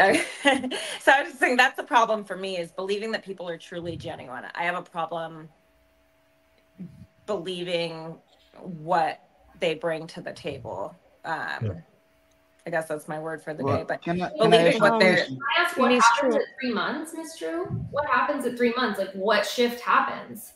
I've like never lived that life. You know, I don't know. I can tell you. 3 months. They show the true colors. You go back to the negotiation table after 3 months. They think they've got you already, so they don't have to put on the fake shit anymore. They think they've got you. They're sleeping with you already. You've already expressed some kind of emotional tie to them, so they feel like I can just be the asshole that I really am, if that's him. Same way, and it goes both ways with women. Women can be like, I can really be the materialistic, you know, chick that I really am after 3 months. And I'm not saying it could be 3 months, could be 6 months, whatever. Yeah. But the easiest way to spot that is, number one, if there's no plan for the future. If a guy who's just saying shit has no real plan for the future. If a guy says, you know what, I'm going to McDonald's in 6 months. Okay, have you applied for a business license? Have you did what you do? You know, do you see these things that show you that he's actually putting in work to do these kind of things? And look at his friend group. If all of the friends are talking about chasing tail, and he's the only one not, he's probably talking when they girls come over, he's talking about chasing tail just as well. I'm like, those are things, the things that they are attached to, they can't hide for long, because they just can't hide for long. Yeah. If they with players, you will see that their friends are players. If they're have no plan for the future, you'll see that they have no real plan for the future. But a lot of times, men and women, they delude themselves because the sex is good, or they're so hot, or the person has money, or the chick is pretty, or, you know, they delude themselves to. There was a part I watched this show called Hustle and Flow, where Taryn Manning is saying to Terrence Howard, like, you know, I let you play with my head because sometimes my head needs to be played with. A lot of women and men do that. They let the person play with their head, even though they know they're playing with their head, because they need to have that. They don't want to give up the delusion that things are different than they are. Ignorance is bliss. Yeah, let me just read the super chat real quick, and I'll pass it to you, Big Dog, because I know you said that you have a question you want to ask the ladies. I got you, Big Dog. Shout out to you, Fenso Jack. With the super chat, Fenso Jack, aka Mr. Gets No Cheeks, $5 super chat. That's a run bag. Trained to be a wife, question mark. Look, it's basic psychology. If you're moving reckless, promiscuous, and in out of traumatic relationships, you struggle as a wife. Yeah. I think he was reacting to, like we were talking about before. A lot of women say they want to have fun. Yeah, if you want to have fun, then you got to realize that there are consequences from that decision. I'll pass it to you, Big Dog. You had a question you want to ask the ladies. I mean, what you saying was just like I said in the beginning of the conversation, is that a lot of women today, they want the long-term commitment, but they also want to stay who they are in the commitment. And that's kind of hard for women to do, because when you get with somebody that you really want to be with, you're going to have to change. Eventually, you're going to have to change for that man or that woman or whatever you're dealing with. You're going to have to change for that person. And if you sitting up here saying, I want to have my fun, but I also want to be in commitment, you got to make a decision which one more important. Either you want to have fun or you want to be in a relationship. Yeah. You can't have both. Yeah, I think the best way to simplify it, Big Dog, really great point. Women today, they want to get married, but they still want to live single. Can I say something? Yeah. So I feel like that my statement caused a lot of commotion with the I want to have fun, but people don't understand that is a phase that most people go through it. I believe Damien say that he knew he wanted to be a married man, but there's people that don't know whether they want to have a family, whether. Now, I was one of them people. I didn't care. I was before I got married. No, not you. I said Damien mentioned but that I'm he saying, knew. Me and Damien, I've been married longer than Damien. My story totally different. I wasn't looking for a wife when I got married. I had a roster. Okay, I had 4 or 5 females I was dealing with that I was just going through. But that didn't stop you to this day to be a awesome husband that you are. I needed a new challenge. Okay, so to what I was trying to say is that what would be wrong, let's say if I started at 19 and I broke up with my boyfriend at the time because I wanted to experience other people, other type of relationship. If I was doing that and let's say I'm 30 and I'm still doing that, then there's a problem. Because I've been doing that for like 11 years. How much fun do I want to have? But I did that. That wasn't for me. I was like, no, yeah, I'm a person. I like long-term relationships. I want a commitment. I want a family in the future. So that is not for me. I will not wake up one day and be like, wow, I wonder what it would be to be with somebody else. I wonder how life is with a different partner. Because I lived that phase of my life and it's over and I learned from it and I took my lessons and I moved on. Yeah. Okay. Oh, but my only thing is if you know that phase didn't benefit you long term, why don't you say to the people that's watching, you know what, even though at that time I had fun, but it didn't get me the results I want. For everybody that's listening, you don't want to go have fun. Figure out what you want. If you want to have fun, go have your fun. But if you want a relationship and a commitment, it's a different experience. They cannot live through my life. No, but it happened to me. No, I know, I understand this. For me, like Damon said, and Big Dog, like I went through my fun times as a man. Now, at this point in my life, I'm ready for a committed relationship. If I have a conversation with a young man, he's saying, I just want to have fun. I would tell him you know what do you really want? Like, do you want a good woman? Do you want a wife? Do you want healthy children? He said, and if he says yes, that's what I really want. Then I will tell him, consider not to consider not having fun, but focus on that time that you will be spending having fun, and to build and to work on yourself to make sure that you attract the outcome that you want and be ready to be a good man, good husband, and to be ready for the responsibilities of a family. So even though I went through that phase myself, I would recommend that to people. If they ask me for that advice, oftentimes when we have people, especially for women, they say, I have fun. You would recommend that for everybody. Go have your fun first, and then get that marriage when you all knew already that when you had your fun, it didn't benefit you at all. I get the outcome. So why not push people to go towards the relationship and make sure that you can find the man that you want, find the relationship you want, and still have fun at the same time. You know what it is also? I feel like we humans take things for granted. And if we have that one thing, if we don't know any better, I'm like, oh, well, I have options. Now I can go and find me another person that will fit what I'm looking for. Yeah. But if you've been in the trenches, you know how bad it is outside. Like, I know what I have. I appreciate what I have. And I'm going to work towards my marriage. I'm going to work towards something, a good future with this person, because I know what's out there and it's not good. Yeah. Will, when did you figure out you were ready, like to be a husband, to be a dad? Like you went through your fun, like you said, how old were you when you figured that out? I think I was probably 27, 28. Beautiful. I think it's really, really sweet that you like came to that conclusion. And like, I can tell you from my experience growing up with my husband, because that was very much a benefit of knowing each other from the time we were 18. We've been together 9 years now. And so we've grown together, which has been a beautiful experience. But honestly, like we all kind of go through our own journey, married or not, like fully in the game or not. We all go through our own journey of growth. We're in our 20s. We're in our young 30s. Like we're still growing up. I'm just a kid. I don't know about y'all, but I'm just a fucking kid. I own like law firm and stuff, but I'm literally a kid. And you grow up, and my husband is 30 years old now. Yeah. And he says that his like big year of growth was when he was 28. Like he recognizes that like a shift happened in who he was as a man.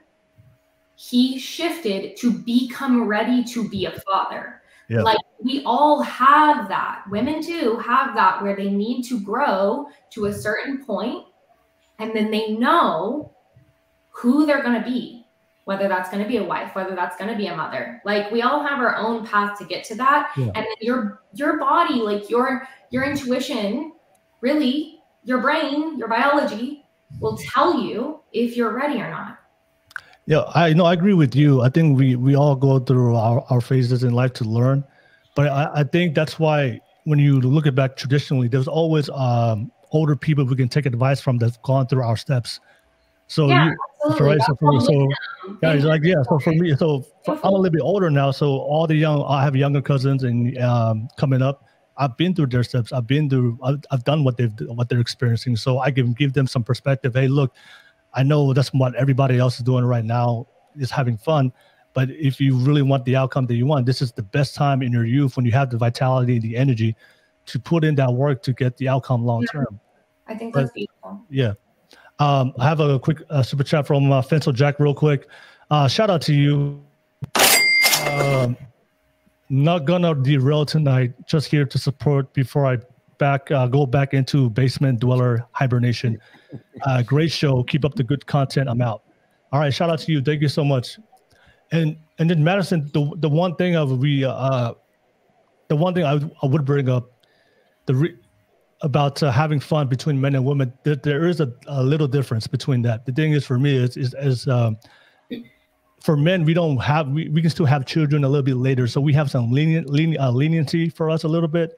So even though we go through our fun in our 20s, and we figure out things in life, but we still have kind of a biological advantage that we can still have kids in our 30s and 40s. Women don't have the guys on the dating apps, 30s and 40s. But women want women the same age as them.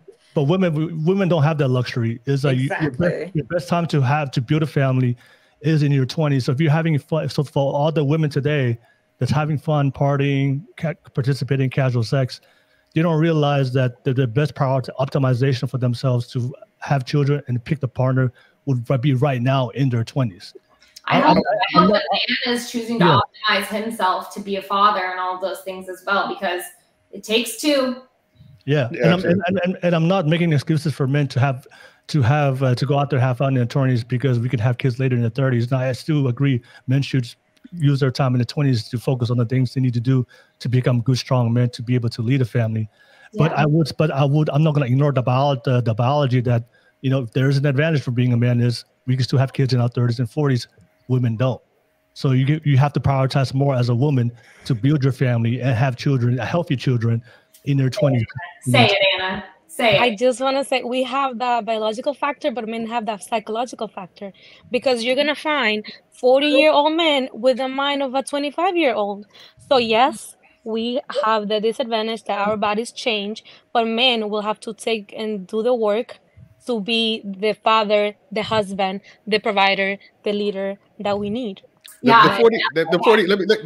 40-year-old man with the minor 25-year-old is not looking to be the husband, provider, father, what have you, because he hasn't done the work. Those dudes, he don't want to be that. He wants to. He wants to be the man boy. They are acting very much as somebody who want to be a father. They just want some pussy. That's all. Exactly.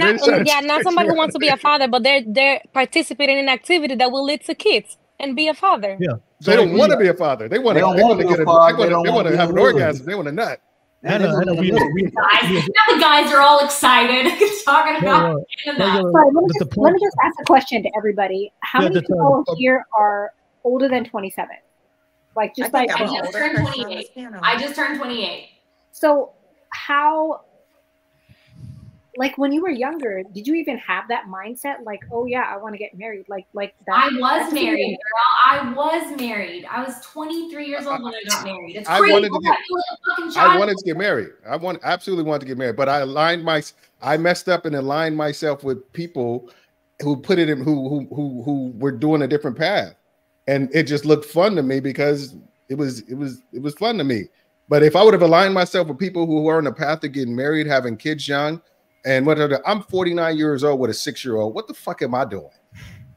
You know, my friends are planning their trips to Paris. I'm planning my trip to Disney World. Yeah. You know, that's the difference. That's my reality right now. Nobody wants to be like this. I would have wished I would have done this 10, 15 years earlier. Yeah. Let me just read a super chat real quick. Give me 1 second. Shout out to you. Thank you so much. Fancy Jack. Also a kid after 21. Ha ha ha, I'm done.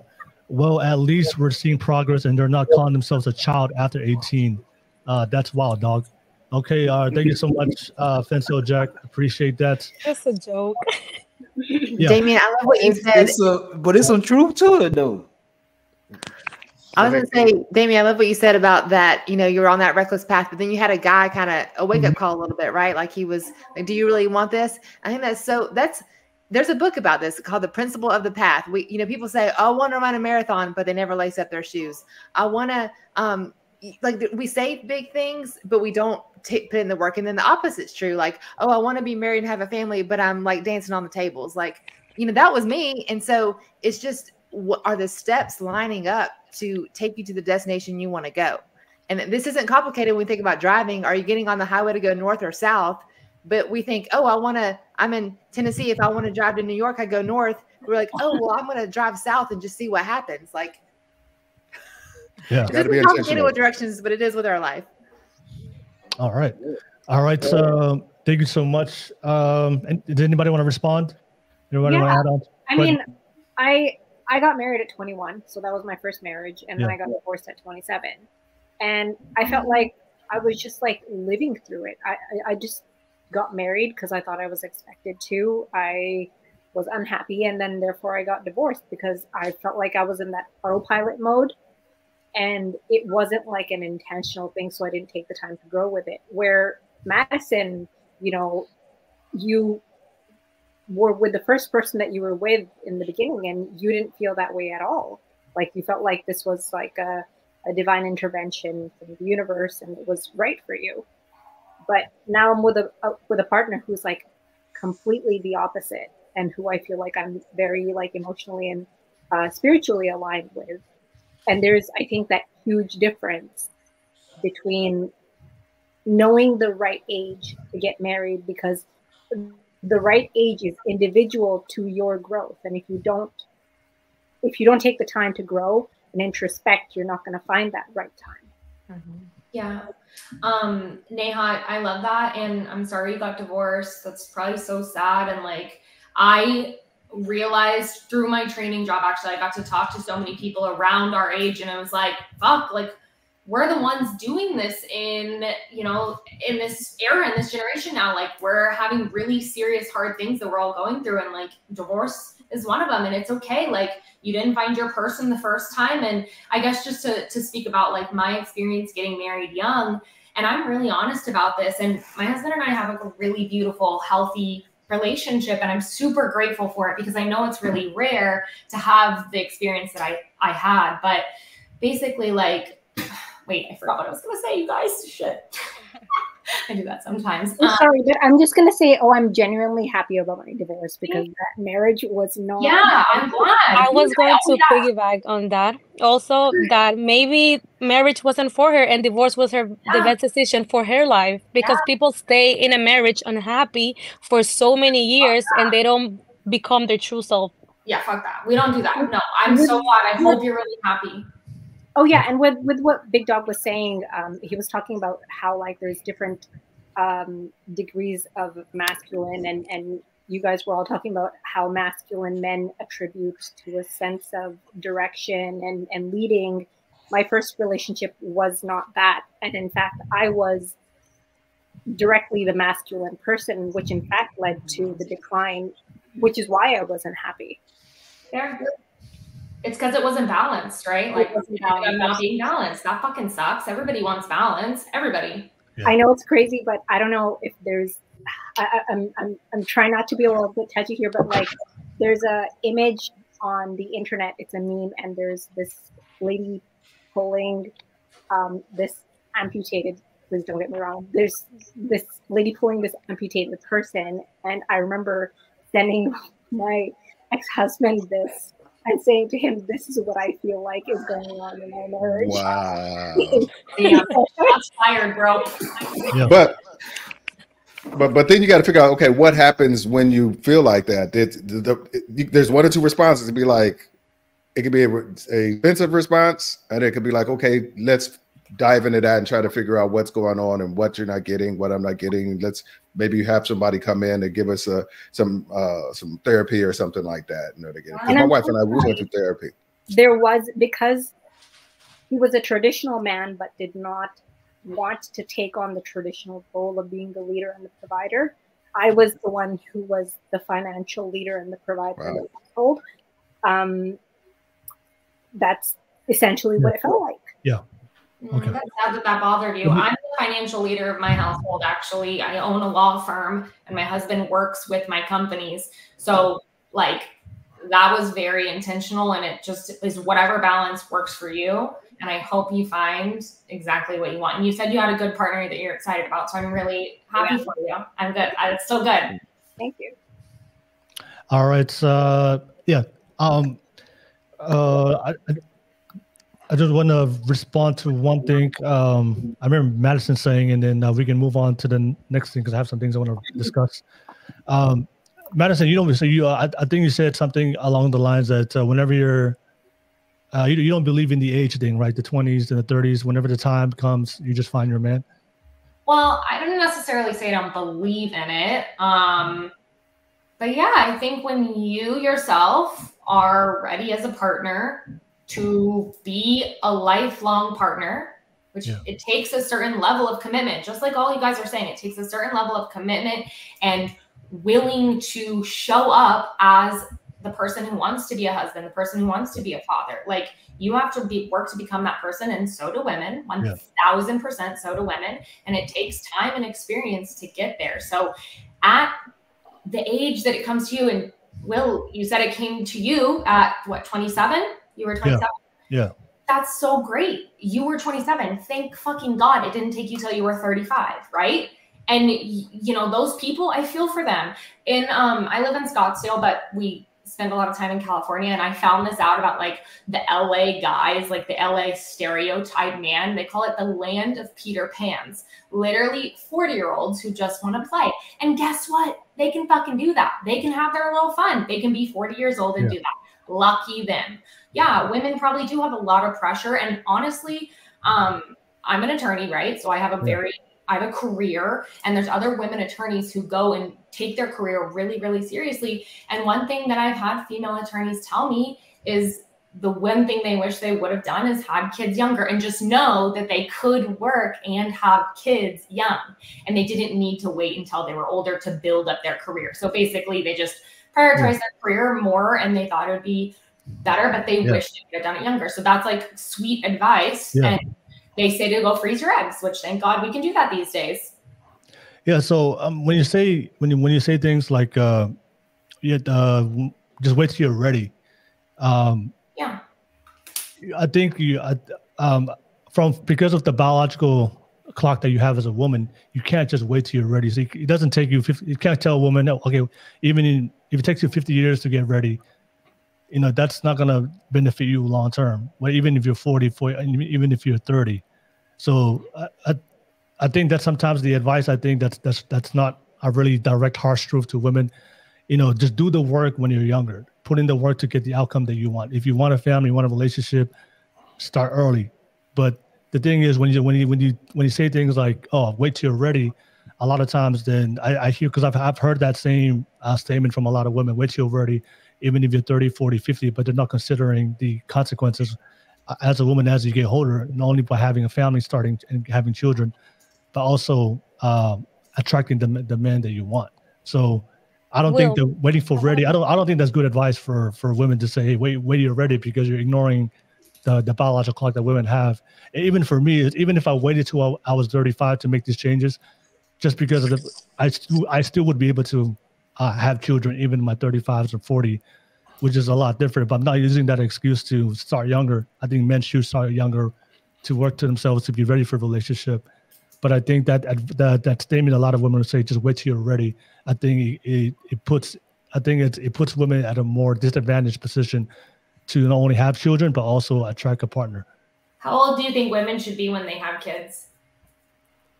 As early as they can, if they're willing to put in the work. Optimal 24 to 28. Can I because you've said the word "do the work." I mean, you've said the phrase "do the work" multiple times. What do you mean by "do the work"? Could you elaborate on that? What is doing the work in your opinion, from your perspective? Do the work means prepare for marriage. Prepare for the role of being a wife. How do you prepare for that?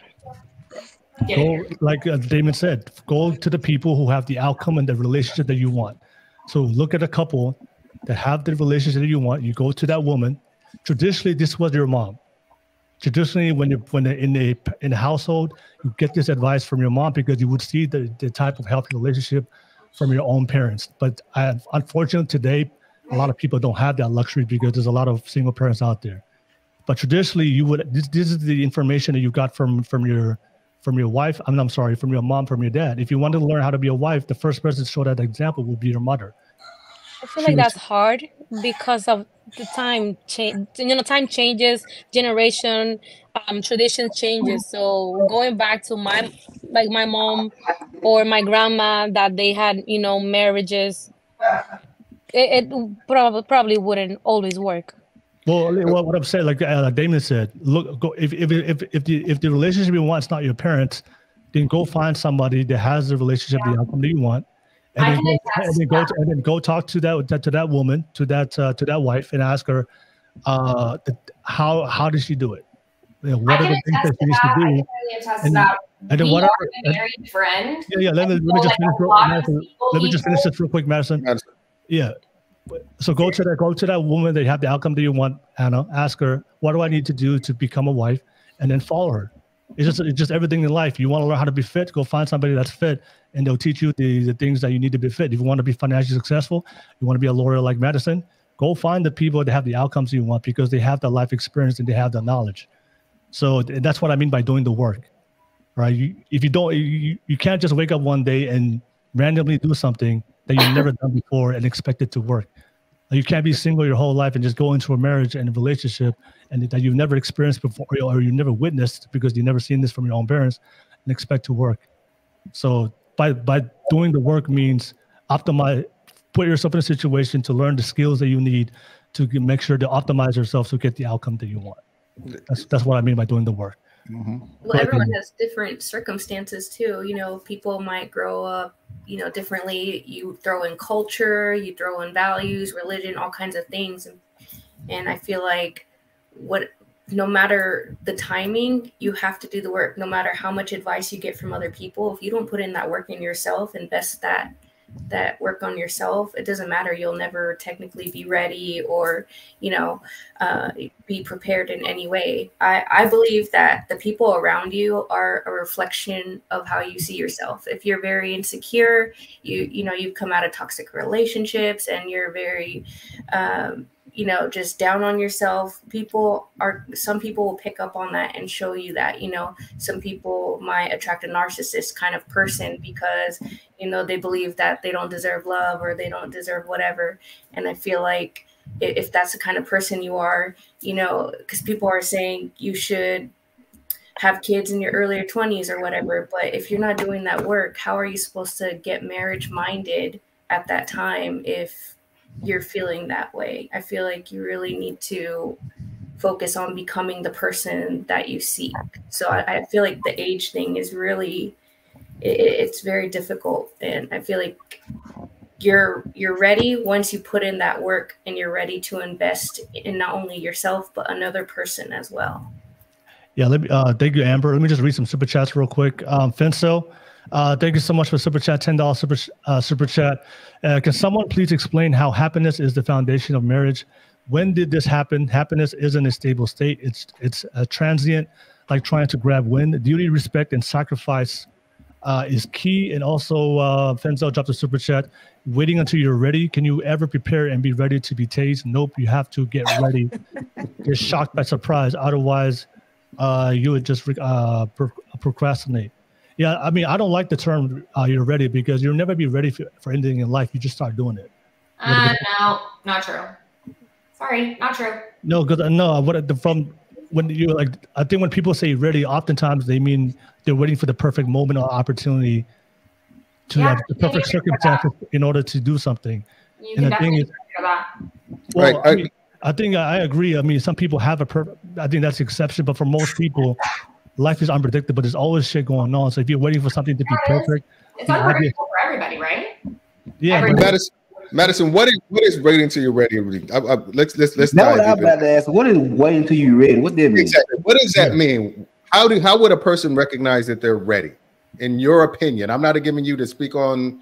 You got just your opinion. I'll tell you. Not only it's not my opinion; it's just my experience. Okay, so just take it for what it is. Right? Which your experience is what generates your opinion. Sure, call it. So, okay.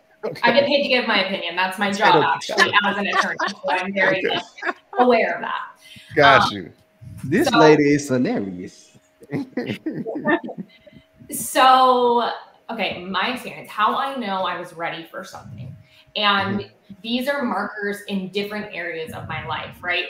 Not just my marriage, not just my relationship. I have experienced readiness at different times. So, basically, I said I was going to be a lawyer when I was 13 years old. I wanted a job where I could talk a lot, dress cute, and help people. Okay, those were my terms when I was 13. I got into law school at 23. But I took time in between going from college to law school. And take this with like a grain of salt. I grew up extremely poor. I was a first-generation college student. I did it all on my own. And then I was a first-generation lawyer. So like I was working my ass off to make this happen for myself.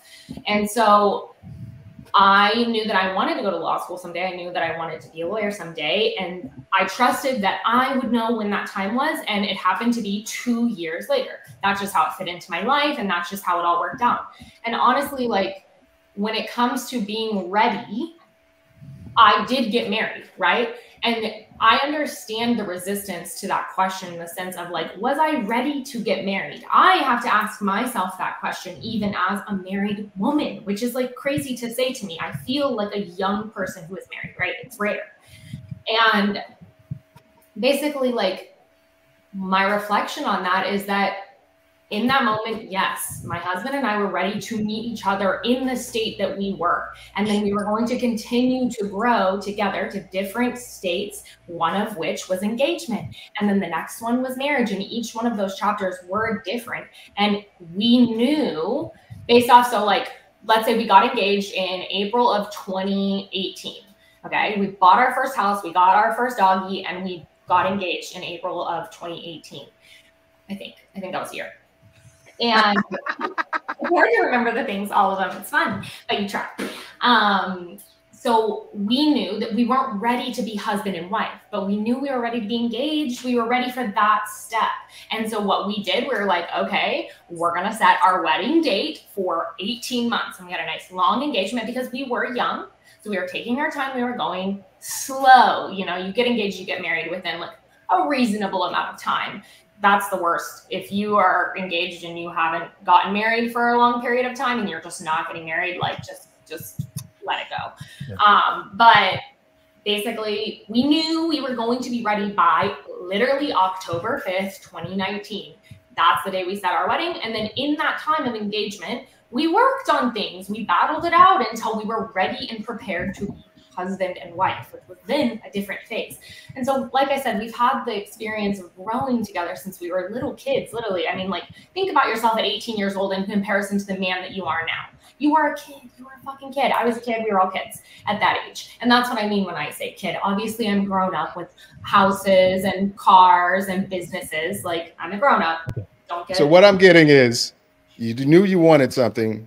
You did the work to make sure you were ready for it. You didn't just jump into it. You didn't just say, hey, I want to be married. We're going to get married tomorrow. You took some time to do the work that was necessarily to get to that point where you knew you could do it successfully. That's all that people are saying when you're saying doing the work. Like saying, if you're saying you're not, you can't just say, okay, I'm ready to have I think what a lot of people aren't doing that. A lot of people aren't saying, okay, I want to have a baby. Okay, 2 years from now, I want to have a baby. They're saying, I want to have a baby tomorrow. It's an option. I'm just saying you can't. No. I'm saying. Let me land the plane. Let me land the plane. All right.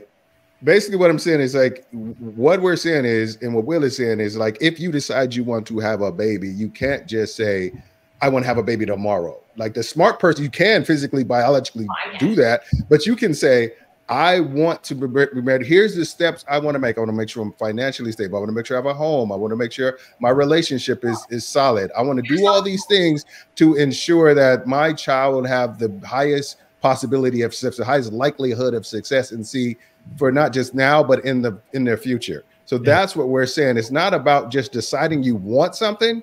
It's not about being convinced you want something. It's being committed to the process of doing it successfully. That's what all he's saying. I agree.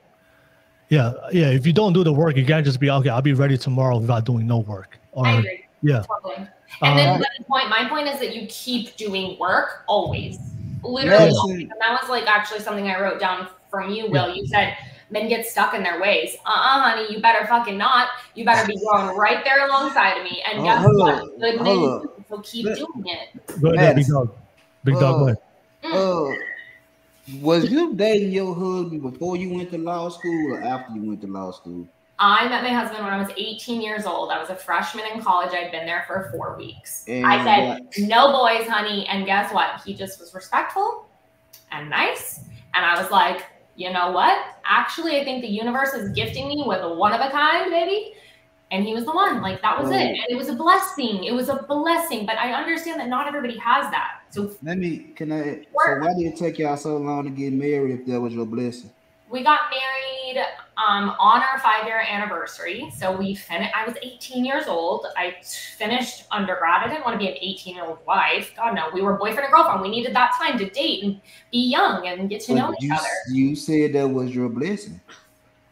Course. And how many people gonna pass up on their blessing? In them 5 years y'all dated, he could have went somewhere else. Would you been feeling some type of way if you would have went somewhere else? I feel like you know that now that he's your blessing, but back then you didn't know that, right? Oh, I knew back then. Oh, I knew. Are you there? You'll know 100%. So if you knew back then at 18 that was your blessing, why you wait till you were 27 to get married? We didn't. Honey, you're not listening. I got married on my 5-year anniversary. I was 23 years old. You got married. She also needed to do the work, right? And then we kept growing together. So we took our time to grow the fuck up because we don't need to be 18-year-old husband and wife. Put in that work. We need to be 18-year-old kids who were dating and in love. But y'all was in love at 18, right? Absolutely. And you waited 10 years to get married? No. They waited 5 years. 5 years. 5 years to get married. Yeah. So basically, what this is just trying to say is, it's most effective in a relationship if you do the work necessary to make sure it ensure the most positive outcome in a relationship. Don't go things willy-nilly. Don't just be led by emotion or sentiment or lust or or infatuation. Do the things, be strategic and be thought out in the actions that you do when you're dating, when you're married or what have you, in order to ensure the likelihood of the longevity of the relationship. That's what I'm saying. But a lot of people aren't doing that. That's Will's whole point. A lot of people aren't doing that. A lot of people are just jumping into shit. I hate this phrase, and I told Will this is I hate the phrase building the plane as you fly it. I hate that plane because that phrase, it means no forethought, no pre-planning, no action. I'm like, you have to make sure that this is a fully functioning, safe plane before you start flying that motherfucker. Don't just willy-nilly it. Do the work. I definitely agree with you. People are so into instant gratification, and that's why there's so much casual and just jumping into things. People are afraid of being alone. They don't know how to be alone and just be comfortable with themselves. So I definitely agree with you on that. And I think that's definitely affecting dating now. And I knew I liked you, and not just because your wife, your name is Amber, just like my wife. Well, the only reason I asked that question was because when me and my wife got together, it took us a year to get married.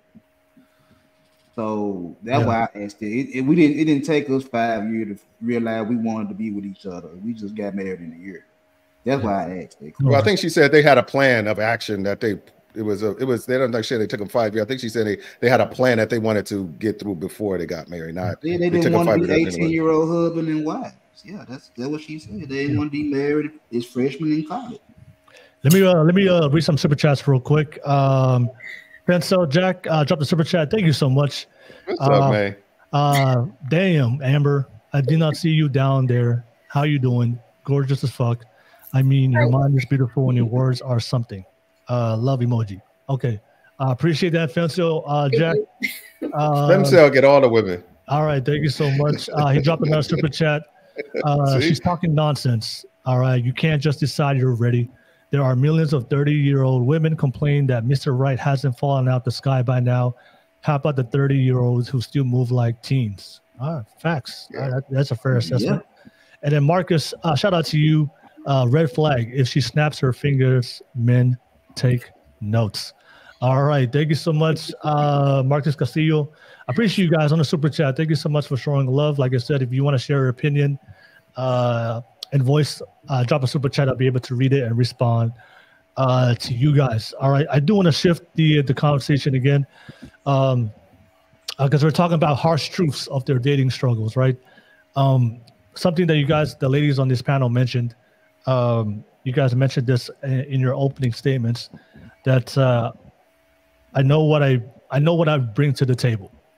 I know what I bring to the table to attract the man that I want. I'm just gonna give you guys my point of view on my harsh truth. A lot of times when I hear women say, I know my worth, I know what I bring to the table, and then you listen to them or what they bring to the table, it's exactly the things that men are not looking for in a committed relationship. And I think one of the harsh truths that we often don't speak about is I think there's this ideology that I've heard this online with a lot of women. I deserve a good man just because I'm a woman. I deserve a good man, a good relationship. In my mentality, I don't believe in the word deserve. I don't think you deserve anything in life. I think you only deserve the things that you're willing to work for and earn. And then it brings up the conversation we were having. You can't get the outcome that you want, like Damien said, and Katie and Madison. You can't get the outcome that you want without the work, without investing the work to make sure that you get the results that you want for your life. So, and something I've always heard from a lot of women is, women have needs of what they want from a man long term, which I hear a lot online, but I don't really hear a lot of women talking about what they bring to the table. You don't really hear about the things that men are looking for in a relationship, because you could be the most attractive woman, but whatever you bring to the table and whatever that is, if it doesn't align for the things that generally what most men are looking for, then that's probably one of the harsh truths a lot of women are having a hard time to accept of why they struggle in relationships, because a lot of the things that's normalized today, that's like we have casual sex, we have OnlyFans, we have all these things that's normalized today that women do. You know, women posting their body online. These are all normalized things. These are normal in society. And the thing is, if that's what you're bringing to the table as a woman, that's not necessarily the things that men, especially the good men, the good masculine men, the men that want to seek a wife, that's not the things that that they're looking for long term. So a lot of the things that we see online today that's normalized from a lot of women, a lot of times it's not the very things that men are not looking for. So oftentimes I do hear that conversation. I know what I bring to the table, especially the things that's normalized today. Is oftentimes not the things that most men are looking for. So I want to bring that conversation up front. I know a lot of the ladies are saying, I know what I bring to the table. So I want to pass it back to the ladies of the panel. A lot of you guys want a good man, good, strong man, relationship, husband. You want a man that's committed to you, loyal to you, and you guys going to raise a good, healthy, happy relationship. So if that man is listening to you right now, I want to ask you, ladies, what do you bring to the table to that man, to that relationship that you're looking for in the future? Let me start with you, Neha. What do you bring to the table for that man? Sorry, I'm just gonna say there's nothing wrong with OnlyFans. I had a friend who paid her way through medical school, had $0 of debt because of OnlyFans. So we're about to have a conversation. Well, you know that my clients are OnlyFans girls, y'all. That's who I carved out my specialty niche for in my law firm, is to represent OnlyFans girls. They're killing it. You'd be quick question before you proceed, Neha. Is your friend with OnlyFans, is she married? I have friends that are married. No. And how old is she? She is 25. Okay. All right. 25, OnlyFans, money, but no, okay. All right. Go ahead, Neha. But she's not married by choice. Okay. Yeah. Right. I believe that. Yeah. Not married by choice, and she's also bisexual, so she's not wanting a traditional relationship. Hold on.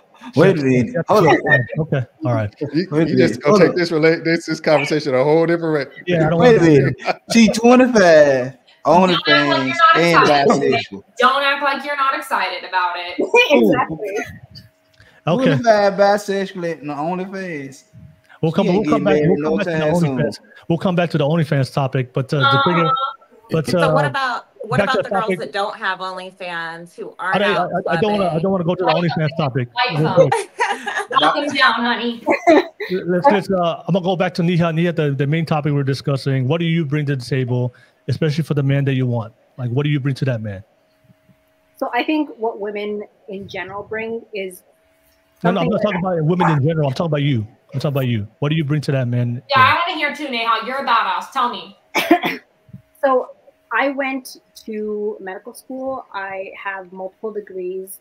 I have gone through life with experiencing hardships.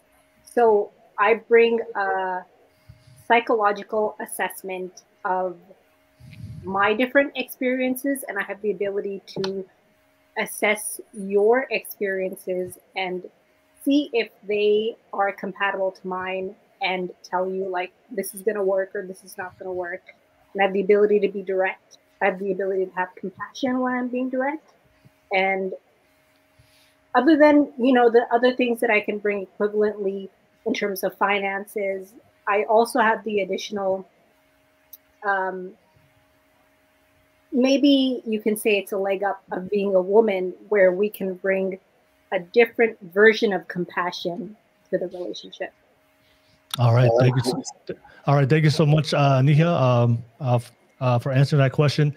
Let me just drop the super chat real quick. Marcus Antonio Castillo, $2 super chat. So Neha's friend sold her soul for money. OnlyFans stamp. All right. Thank you so much.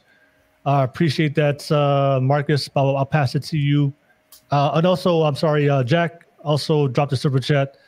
Last one, a harsh truth that women refuse to accept is that to the men that they would marry, body count matters. You needing to lie about bodies matters. The sexual experiences you attain don't matter. Okay. All right, no worries. Thank you so much, Fenzo Jack, for the super chat. I appreciate you. I'll pass it to you, Anna. Anna, the man that you're going to marry in the future, the good man, the good masculine man that's going to love you, commit to you. You guys are going to build a strong, healthy family.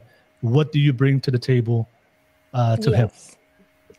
So like we said, we all want a masculine leader man, right? So a good leader needs a good support system. And I feel like that's something that me as a woman bring to the table: compassion, understanding. What are you burned out at the end of the day? Talk to me. I communicate. I need to understand where you're coming from. Um, I'm also smart. Are you struggling with something? Do you need a different perspective? Do you need a different opinion? We can have that conversation. Um, are you struggling internally? Are you insecure about something? How can I reassure you as a man, as your woman? What else? Are you having doubts? I will be honest and I will tell you this is what I feel like you might be doing wrong. I'm not gonna um I'm sorry, my English is my second language, so there's things that I only know in Spanish. So like I will not be like, oh yeah, you're doing everything fine, just keep going, when I know that in the path that you might be leading, it's not going towards success. So I will tell you about yourself in a respectful way, in a way that will help you build you as a leader. That's what partnership is all about. Okay. You both do that for each other. You really do. Yeah. All right. Thank you so much, Anna and D Lovely. I don't know if you're watching this. I see you in the background. I'm gonna bring you in after everybody has gone, but I do see you. So thank you for jumping on as a guest. There's a process for new people I have to put you through. So yeah, I'll come to you, D Love. Just be patient. All right. I'll pass it to you. Well, Madison, you're married, but you already found your ideal partner. I'll pass it to you, Miss True. Miss True, for the man, your future man, good man, I love you, commit to you, the masculine man. What do you bring to the table to that man? I know the value of hard work. I've been through the trenches. I am a mother, so I do know how to put other people's needs above mine. I'm constantly putting other people's needs above mine. And sometimes when you are in a relationship, you got to think about that other person too. So I bring knowledge, I bring love, I bring wisdom. I'm not a girl who's out. And have I been? Sure thing. Am I now? I'm not. What I'm looking for is somebody who can be my partner, though, too. Not only are you going to be masculine, you're going to be my best friend. You're going to do, and I think I saw somebody here that said something about it's not the 1940s anymore. You want equality in the workplace? Well, shit, I wish I didn't have to go to work 10 hours a day. You know what I mean? And the cooking and the cleaning and all that, sure, it comes with it. And if I was a woman who was staying at home and I wasn't working, best believe I would be bringing that to the table. But what I bring to the table is hard work. I always finish what I start. Honesty, consistency. I mean, what are men actually looking for, though? You guys talked a lot about what they're not looking for. What are they looking for? Yeah, we're gonna respond. Yeah, we're gonna respond. Yeah, we're gonna respond. Stand their ground. Because I don't have an OnlyFans. I own a home. I work. I take care of me, myself, and a whole bunch of other things. So what is it that they are looking for? Okay. Because we know what they're not looking for. Okay. All right. So thank you so much, Miss True. I'll keep it moving. I'll pass it to you, Amber. Amber, it's you, the future man that you're gonna meet. He's gonna love you, commit to you. What do you bring to the table to him? What I bring to the table is peace, support, and stability. I can be someone's peace of mind.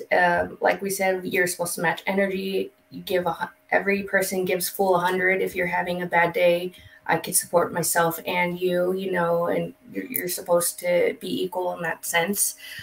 Supportive, I'm very supportive and I'm very ambitious. So, I have a very strong work ethic. I know a lot of men say we don't care if a woman has a degree, but, I have a degree and I'm getting a degree so I can be comfortable and bring stability. So if a man decides that there's something he wants to accomplish, I can help support him in that way. And I also bring stability mentally and emotionally as well. I'm very mentally stable. And I'm not putting anyone with mental illness down. I'm saying we all deal with, you know, things mentally. I'm saying in the sense where I'm very open-minded, that, you know, if there's something I don't know, I'm not stuck in my old ways. I know what works for me and what doesn't. And I'm willing to grow and build with that person. So I keep an open mind in that sense. And I'm just looking to build a family, and I'm very family oriented. So I feel like with the right person, I can offer that whole family marriage lifestyle that I'm looking for and a potential partner would be looking for. All right. Thank you so much, Amber. Appreciate that. All right. Thank you, ladies. I want to pass it to the fellas, and then fellas, I want your honest response to everything they said. And we're talking about harsh truths now. So let's give them the harsh truths. What are the thing out of all the things that they said, what do you agree on? That these are the things that good, strong, masculine men who want to lead, take care of the woman, they're committed to their woman. These are the things they're looking for, and also what are the things that you heard from the ladies that these men are not considering that as when they're looking for their ideal wife and they're looking for their partner. I'll start with you, Big Dog. Oh, okay. Out the 4 women that said anything, what men will find most attractive is Amber first, by her answers, by being support and stability, and I can't remember what else she said, but I know the support system and the stability. Peace. That is what else? Peace. Sorry. Yeah. Them 3 answers right there is what be on most single men's top 10 list or top 5 list of what they're looking for in a potential wife. So Amber will be the first one off the board. Then Anna will be the second woman off the board by her answers. Now, Neha, is that saying your name right? Neha? It's Neha, but that's okay. Okay, I'm trying to say it right. I'm sorry.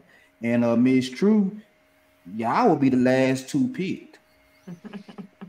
I'm just not. I mean, me personally, I'm a rocker who I vibe with. It don't make a difference with me.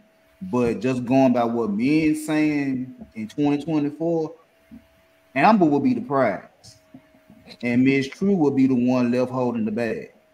That's just going on what men say today. And Big Dog barking, what was the specific thing that Neha or Anna said that was the things that most men are not looking for? Anna was, when she said, so like I said, when Amber said peace, support, and stability, that's what a lot of single men be looking for. They don't care about your job. They don't care about your money. They don't care about your education. I'm just going off the talking points. Yeah. So off the talking points, Amber has said things that many men will find attractive in a potential wife. Anna said some of the same things too. And on top of that, according to talking points, because she's Hispanic, they feel like foreign women are better than Western women just because of her culture, just because of her ethnic background. Miss True, she could be a good woman, but because she has a baby and she's a single mother, according to the talking points, she's a red flag. And Neha, she was all over the place.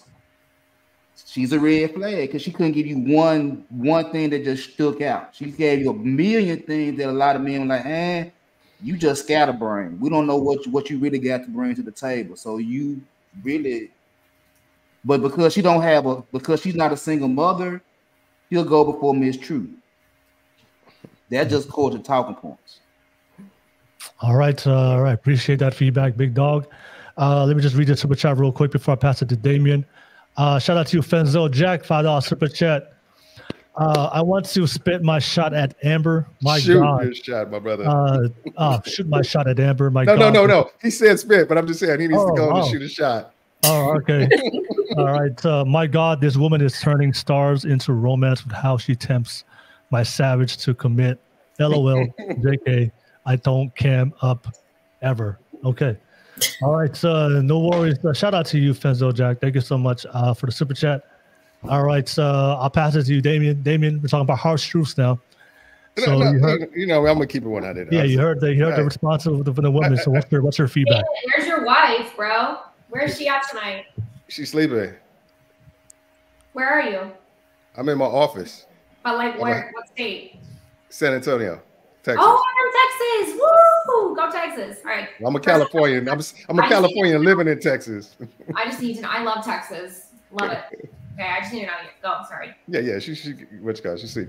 Okay. Everything you guys said, like, for the most part, was valid. All I'm saying is just the difficult part of men try to it's okay. What is something you're going to do that you not just wouldn't do for your closest best friend? A lot of things you say, I'm going to be considerate, I'm going to be attentive, I'm going to be supportive. Like, you would do that for your best girlfriend if she was going to something. I was like, something outside of sex that you're going to do it exclusively for your man. You know, that's the thing. I think a lot of women have a lot of times trying to figure out what is the thing that separates my man from my best friend outside of sex.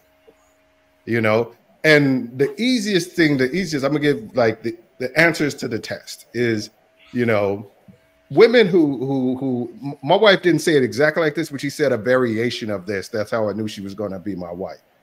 Was, you know, because I would never ask her what she brings to the table. She was just like, I promise to relentlessly learn what it is that you need to feel masculine, supported, peaceful, and appreciated, and to do those things consistently for the rest of our lives.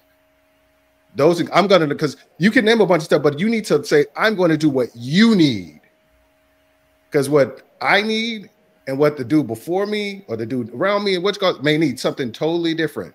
So I'm thinking you need to figure out what exclusively that makes me feel. And that's what I would say. I bring whatever that man needs to feel these things that makes him feel validated in what he's doing as my man. I think that's important. I'm thinking all those things are like, listen, all these things, all those traits were great. You know, those are all great, and they're going to get you long places and stuff like that. But it's I think if you focus too much on all the accomplishments you've done, it doesn't really highlight the things you're going to do for that person. You know, and like I said, and Nehas asked in the chat, what do you guys bring to the table? Let's ask this stuff like that. So, and I'm just going to answer that question is I can differentiate the things I'm willing to do for a best friend and what I'm putting for wife. I'm not buying my wife, no best friend a house. I'm not buying my wife a car. I may not always just off rip put my life in danger for my best friend.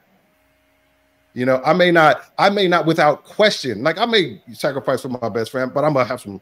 Wait, what did you do? Why is this dude trying to shoot you? Why does this? You know, what is this? I'm like, well, for my wife, no question. Somebody say something to her, it's on and popping. Somebody does something to her, it's on and popping. I can't say that for my best friend. That's what I'm saying. Those are the things I'm willing to do over and above. And I'm willing to do the things to ensure that my wife's life is the easiest possible life. And I'm going to do it. And I'm going to get, I'm going to feel good doing it. Making sure that her life is fucking easy as hell. That's what I'm saying. I'm going to get something out of it. That's what I bring to the table. I give an enthusiasm to make sure that your life is easy. You feel heard. You feel seen. I'm going to lay down my life for you. I'm going to invest all my resources, and I'm going to trust you with my legacy and trust you to raise our children, to be the point of nurturing for our children. That's what I'm going to do. So how long did it take you to get to that point where you could consciously say, I will provide you with being heard and seen? Because a lot of men, when they start dating women, it's either they come in hot and then it fizzles. And then they go through like this phase where the woman decides, okay, you know what, I've had enough. And they decide, I'm going to leave you. And then they say, oh, give me another chance. And then that whole cycle comes back. That happens a lot. That's generally the way it happens. And I'll be 100% transparent. To a degree, that's the way it happened for us. Because we were still trying to figure it out the first 3 years of our relationship, because it was all like, hot and, honeymoon phase. And, oh my God, I got a wife. Oh my God, I got a husband. Everything is, that kind of bullshit, But what happened was we started arguing. We started realizing that we want this everything, but the idea of how to get there, you know, or, you know, I started being over the man. I had I make all the money, so you're going to listen to what I say mentality. Okay. But then I had to like take a step and like do the work and get like, learn how to communicate and make sure that she feels heard and seen and she's valued in the relationship. And that took talking to other people who had good relationship and going to therapy. Good job, Dana. All right. Good job. All right. So let me just read one more super chat and I'll pass it to you, Prime, because I know you haven't got a chance to speak. So thank you for jumping on as a guest, Prime. And Pablo Festa, good to see you as a guest. All right. So, how are we doing? All right. So Fenso Jack, shout out to you with a super chat, $10 super chat. Single moms are a huge red flag. You would cut off and alienate the man you bear a child for. A child is a huge commitment. Loyalty and good vetting is a green flag. I'm just disposable guy to you. All right. Thank you for the super chat, Fenzo Jack. But I'll pass it to you, Prime. You heard the responses from the ladies. If we talk about harsh truths, what's your response to that? And I'll pass it to you, Balo, and then I'll come back to the ladies so you guys can respond as well. Go ahead, Prime. Can you rephrase the question one more time? Sorry. The ladies were talking about what they brought to the table. So we're just, as a man, you understand how men think and what they look for. So what was your, what's your response to the things they said? Is that the things that generally men don't look for, or those are the things that generally men don't look for? I want to say that, I mean, as far as what everybody said, once Amber said peace of mind, and it's different between saying peace and peace of mind. For those that don't know, like I recently went through a divorce, and the reasoning for my leaving was peace of mind. And that is something that I feel like people don't actually understand. Because then peace of mind extends to what I always say whenever people ask me what I look for in a woman is reverence. Is not knowing it's the difference between keeping your mouth shut and knowing when to keep your mouth shut. It's not a matter of I need you to shut your mouth. It's a matter of you need to understand when you're spoken to, when to reflect back with me and work with me on certain things. And so as far as cold hard truth goes, I think that in today's day and age, one, it's hard with women that have children. For me personally, I personally don't care. I know that I'm in a bucket of people that it doesn't matter for somebody like me. The problem that you have is there's less women like Miss True where she's actually doing something about it versus the women that are out there with children that just made a whole bunch of bad decisions. One of the things in a lot of behavioral analysis tutoring that I do, here's the issue with your answer is you answered it the way that a man would answer it. That's the only issue. I got what you were saying, but you answered it the way that a man answers it. When women answer something the way that a man would answer it, he's just going to be shut down totally. I'm good. You know what? I 100% agree with you. Because at that point, oh yeah, good. At that point, because in the problem with most men today, I'm not saying like I'm not particularly one of these men, but most men today have the sense of competing with a lot of women. I mean, Madison's a really good example of this. A lot of men are competing with women that are high articulate, high malicious, very vicious, very intentful. There's a lot of men that are competing with women. And so when you answer the question like a man, a lot of men just automatically will shut down. What is As like for Anna's case, tell me what like a man means. What is that? So I've actually had men tell me you're an intimidating woman for me to date, therefore I don't want to date you. I've had somebody say that to my face, and I felt so weird about it. Bro. But here's the thing. So like a man, when I say like a man is whenever a man answers a question, typically it's based off of the preface of what he can provide. Okay. When women are in their natural feminine, it's typically based off of the preface of how nurturing they can be. That's the reason why Amber off the rip It was really easy for her to say what she had to say because off the rip, it was how nurturing she could be. And so in most cases for men, if they're not going to get a nurturing answer, they're going to look at it as a competitive answer. And most men are competitive. And so naturally speaking, a man will look at it from a competitive standpoint. Oh, fuck. Well, she's got a degree. She's got this. She's got her life together. She has also got X, Y, Z. Fuck. Now I'm competing with her, not just other men.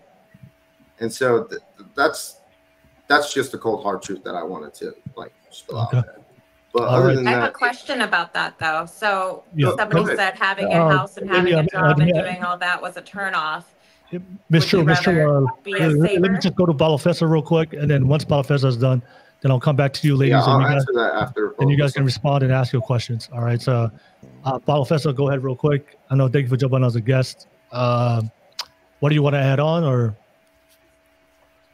Yeah, look, line the question up for me. Well, there's been a lot that's been said.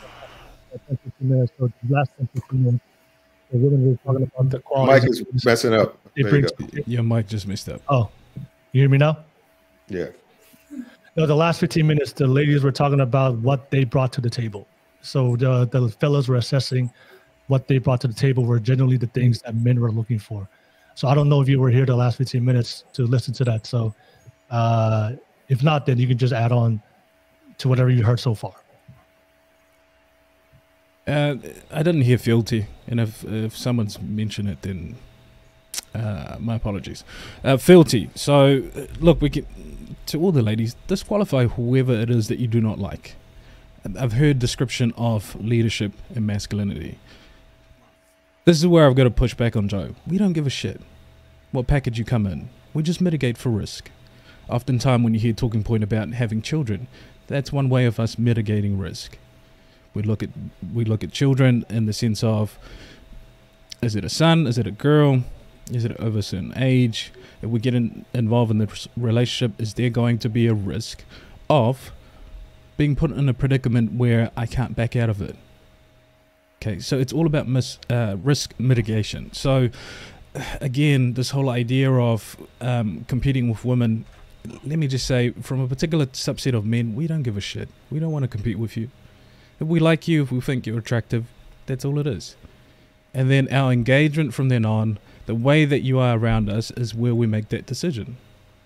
Whatever package you're wrapped in, if we find you attractive enough to engage with you, that's all it is. And then we mitigate risk based on a couple of factors. People were speaking about body count. That horse has been beaten up in the space so far more than we could ever touch on. But it's all about behavior.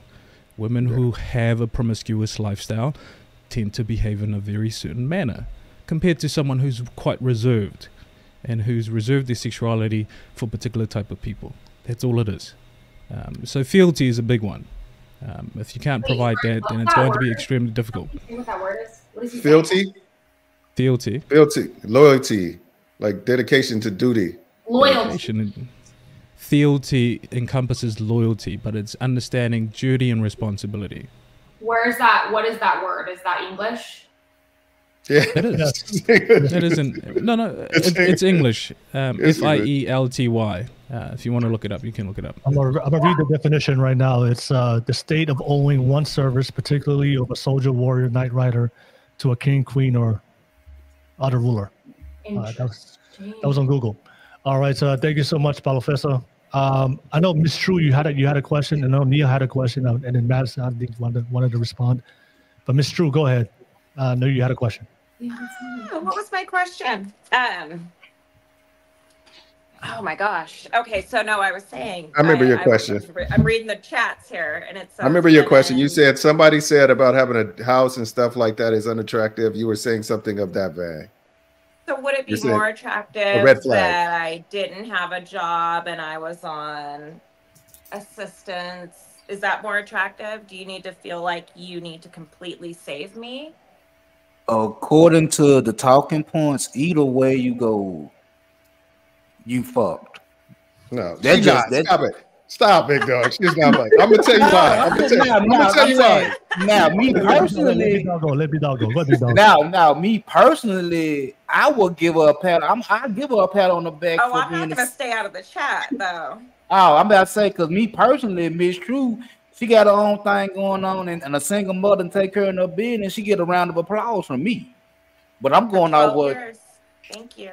But what I'm going off with the talking points is that, according to some men, because she's doing this, that, and the third, and a single mother, there's nothing for me to do for her. Now, if she's on the other end of the spectrum, where she's on government assistance and she got her hand out, guess what? She's also fucked on that end too, because don't nobody want that either.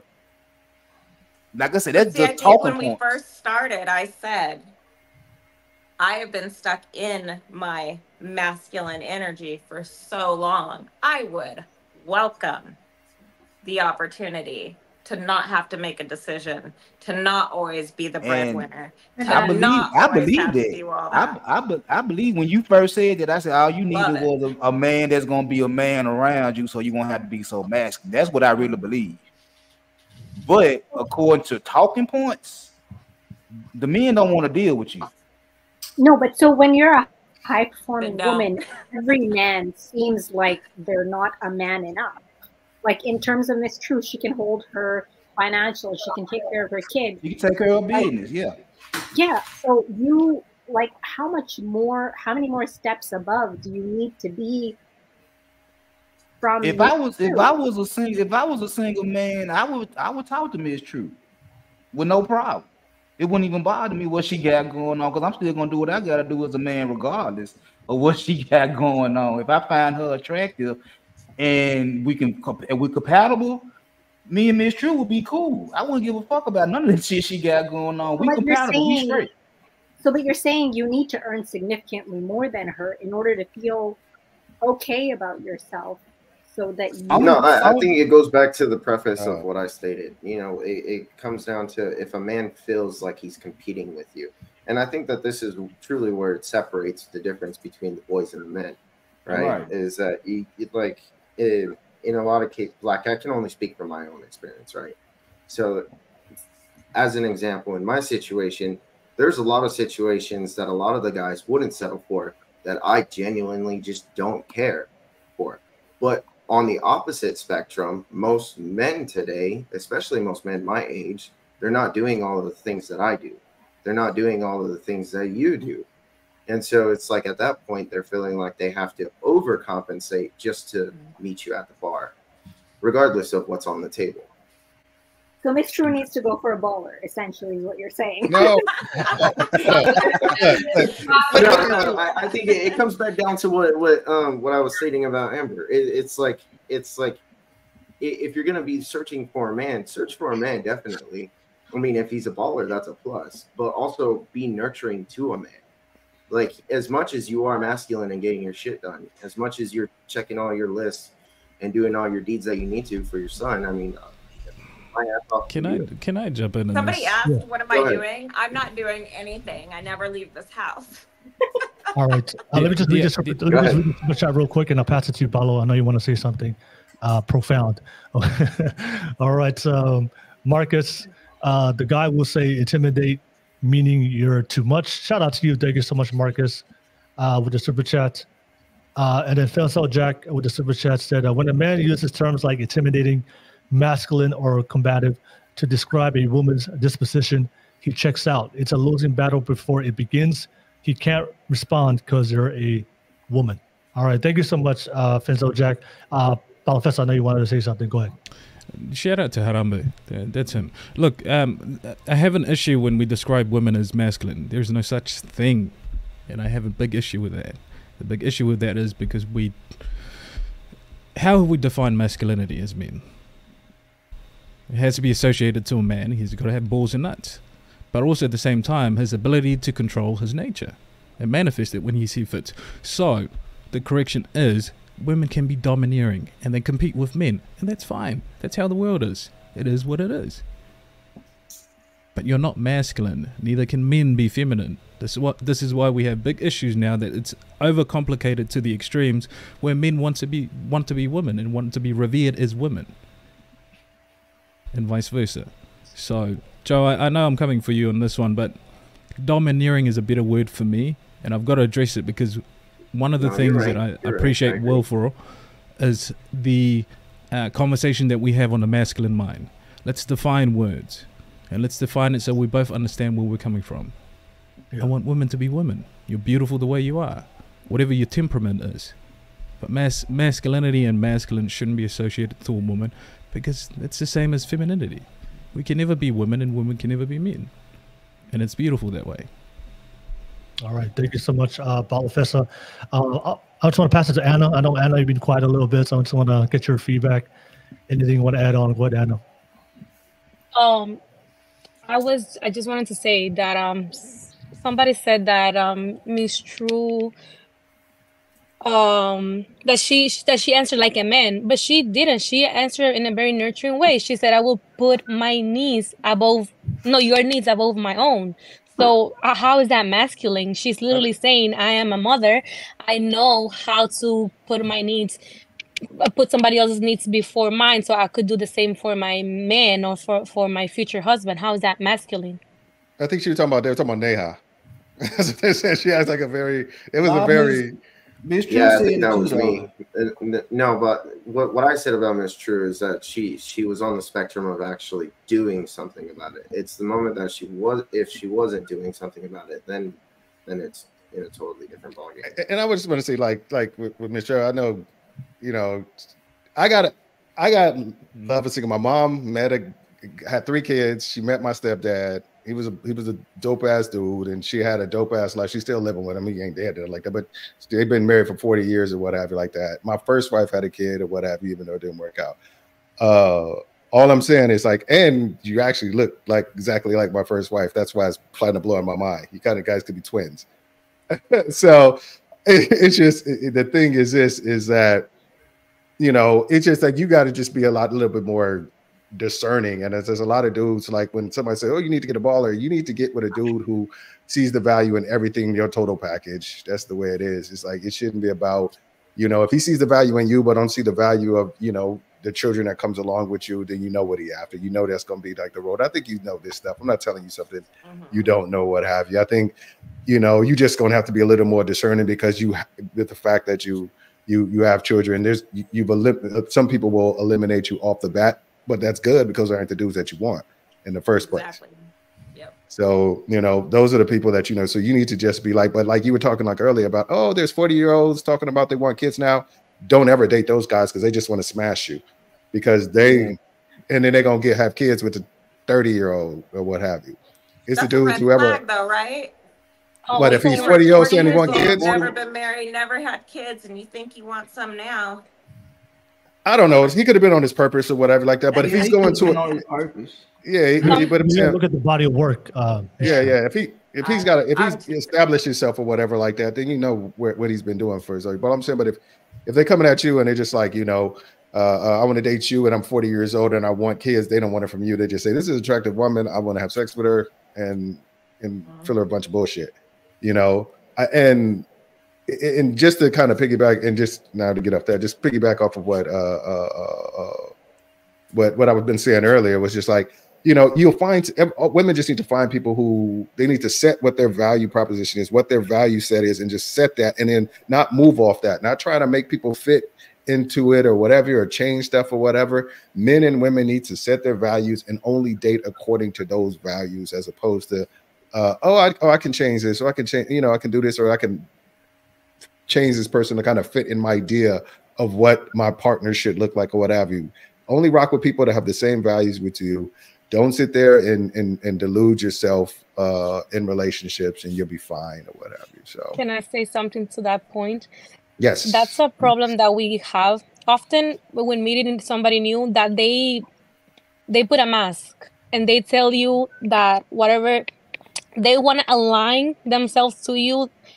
And then once they feel like they have you, I feel like somebody else. I think Miss True was saying that she struggles with people that she doesn't believe in their true intentions because people do fake who they are, and then at the end of the day, you cannot fake it for so long. You can only fake it for so long, and that's where the relationship starts to fail. And in my case, I just tell people like, listen, this is who I am. Going to show you who I am. I will be the most raw version of myself.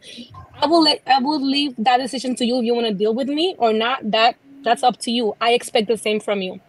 And if I along the way see that your words are not aligning with your actions, then I'm gonna cut you off right off the bat, because you were trying to be deceitful, and where is that gonna lead in a future relationship?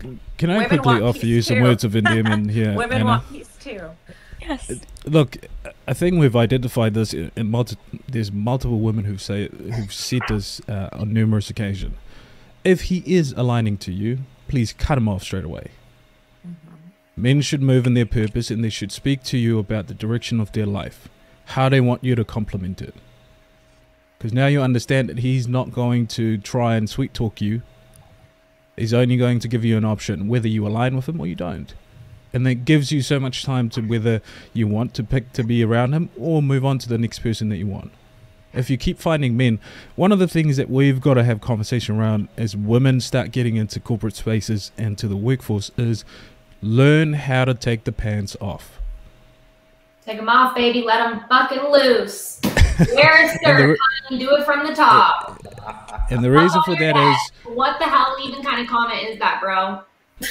Madison, you'll have your turn. Let me finish my point. Bro. The reason for that is... The reason for that is women have learned to compete with men, so then you don't look at the complementary aspect of what you look for as a man. Right, if you're domineering in spaces where you are having to compete with other men, unfortunately, you adopt certain temperaments and certain attitudes that will make you not look for the type of guy that you want to be with. So the pants is what? An analogy to what men do. So Will and I have had conversation around the idea of women have to find things that make you feel feminine. I don't know what that looks like, whether that's gardening, that's painting your nails, whatever that is. So, learn to take the pants off so that you don't end up in a situation where you're attracting guys who only say what they need to say to get into your pants. And it sounds like that's what's been happening. Are we talking about workforce or in dating? Because I feel like you're mixing. In dating. So unfortunately for you ladies, it's difficult to take yourselves out of the workforce mode. That's sad if that's true. Some of us don't have a choice. Let me read some. You have experience in that. Tell me what it's like for you. Is it easy for you to switch back and forth, or is it difficult? And I'm not making any assumptions here. Alone, so yeah, she's got a fucking rock for two people. Well, let her talk. Let her talk. Madison, you interrupted. Yeah. Let's use a little decorum. Let her talk.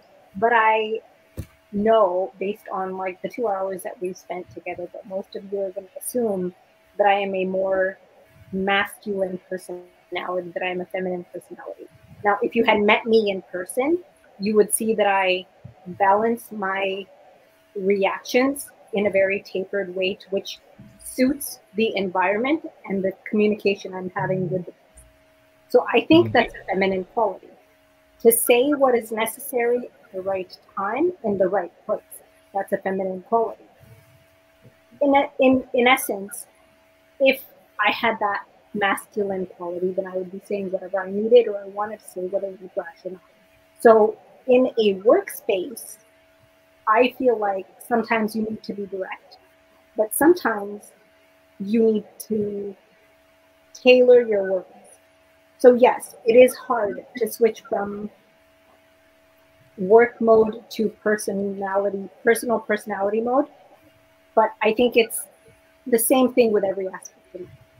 But I feel like women, we are very versatile. We had to be versatile. We had to put the pants on, like Palofaso was saying, because that was the only way that we would get a seat at the table.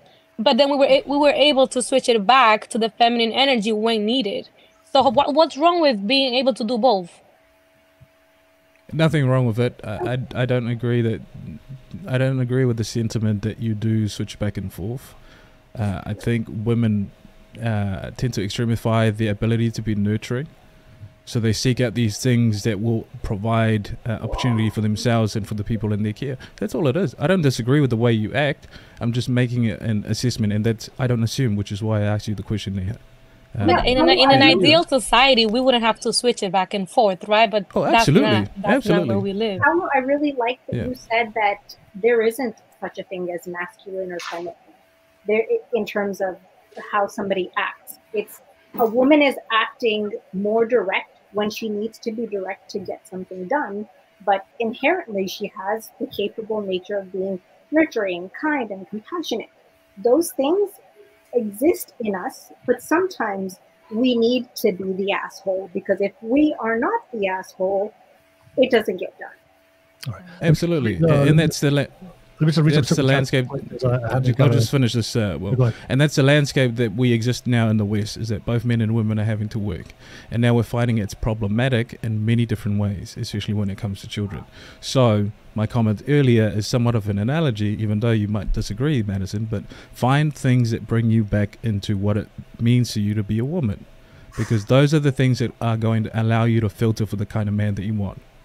And I'm not disagreeing with whatever you've said today. I'm just offering some words of endearment. All right, let me just read some super chats real quick. Harambe Fenso Jack, thank you so much. Yes, I am Harambe Jack, but if you know, you know. I've gone by dozens of monikers at this point.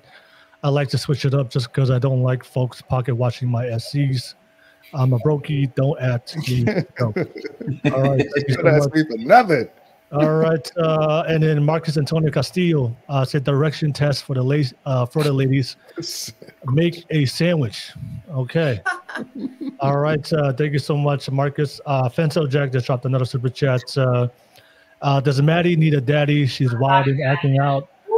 Child seeking attention. How are men supposed to listen to women like this who say 21 is too young, but wait until I'm 30, but still immature? But Madison, I'll let you. I know I want to give you some time too, Madison, to respond to a lot of things that you heard from the fellas. So go ahead, Madison. Thank you. Well, I appreciate that. First of all, my husband is so fucking hot, and he is my daddy, and I cannot wait to make him a daddy. And girls, when you're ready to be a wife, you're gonna want that too, if that's what you want. And men, look for a girl who wants to make you a father. That's amazing. She wants to be a mother too. You find that girl, okay? Don't give a shit about all the other ones. Find that one. Everybody, that's the rule. Go find the one that you want. That's all that matters. Don't give a shit what anybody else is doing. But I want to tell Miss True's story because I said earlier that like I have all these like singles. I literally kind of have like a roster of single people, okay? And I like matchmake them, okay? It's just like something I do like kind of for my friends, I guess. But I have one guy on my list, and this guy opened my heart to like a new perspective that I truly just didn't know because it wasn't my own experience, right? And he literally told me like he wants to be a stepdad. Like he really wants that. He thinks that like that is a good fit for him and his personality. And this guy is like 26 and cute and sweet and wise. Like he's wise enough to know himself. So just know that like there's men out there that have that perspective, and like I love that. I think it's really, really sweet, and I hope you find your truest of all true loves and that you live a great life. Thank you. Okay. All right. Thank you so much, Maddie. Appreciate that. Let me pass it to Amber. I know Amber, you've been quiet a little bit. Just want to make sure you get some speaking time. Go ahead. Anything you want to add on, Amber, or response to the fellas or what they were saying? I mean, at the end of the day, I think that obviously men and women are different in our own ways. You know, masculine and feminine is subjective to people, but I feel like the right person you'll give each other that balance. You know, I'll be the right amount of feminine for a man that's looking for that nurturing personality, that nurturing type of relationship, you know, and I'll find a man that's the right amount of masculine, you know, lead by example, you know, still be able to allow me to have my own mind and my own thoughts, you know, but I just think the relationship dynamic can be kind of subjective. There's so many different factors that can go into that. And I just think ultimately you just have to find the person that's leveled with you on the same level. If you don't find that person, you don't like them, it's fine. Just move on. There's no need to entertain the wrong person. Okay. All right. Thank you so much, Amber. I just want to give you some time, Big Dog. I know you were listening patiently as everybody was going back and forth. Is anything you want to add on, Big Dog? Oh, no, I was just listening. You know what I'm saying? What on the personal level, the women up here, I don't have a problem. They wonderful women. I'm just just talking about the talking points that I hear every day on these spaces. Is like just dissecting it from that angle. So I have nothing really to add. Okay, all right. Thank you so much, Big Dog. Just as I know we're gonna close pretty soon. I just want to pass it back to the ladies because we're talking about harsh truths. Are there anything you want to ask the fellas? You just want to know the honest opinion, how men think. If you want to hear the honest truth from from the fellas, that you just want to ask. Let's throw that question out there.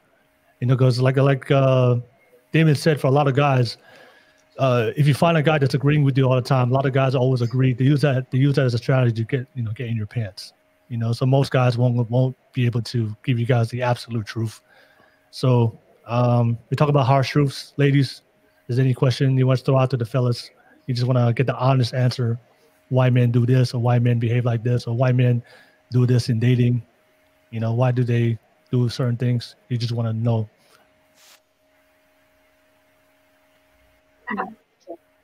No?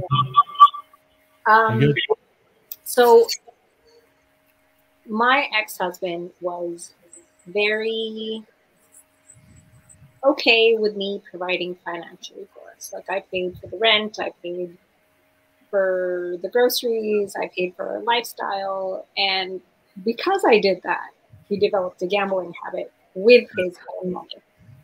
So trust me when I say I'm very happy to be out of that marriage. So what makes you guys want to not be loyal to the type of person who, seeing that you're struggling financially, says, okay, don't worry about it, I will take care of it? And yes, I know Big Dog is going to say, because you're the one who's providing that masculine energy and he's competing with you in his head. But like, what beyond that? Because you have everything taken care of. Like, I pay for your house, I pay for you to eat, I literally pay for everything, and yet that wasn't enough for you. Right? At the same time, I was also feminine. I was cooking, I was doing dishes, I was never speaking down to him. I never said anything about, you don't bring home money, you don't, whatever. So go ahead. You had a son instead of a man. Yeah, fuck that. Seriously, shout out to my boss bitches, wife and niggas. Exactly. You had a little boy. Basically. You had a wife. Yeah. Exactly. You had something that had a wasn't wife. to do. You had a little boy. Yeah. Okay.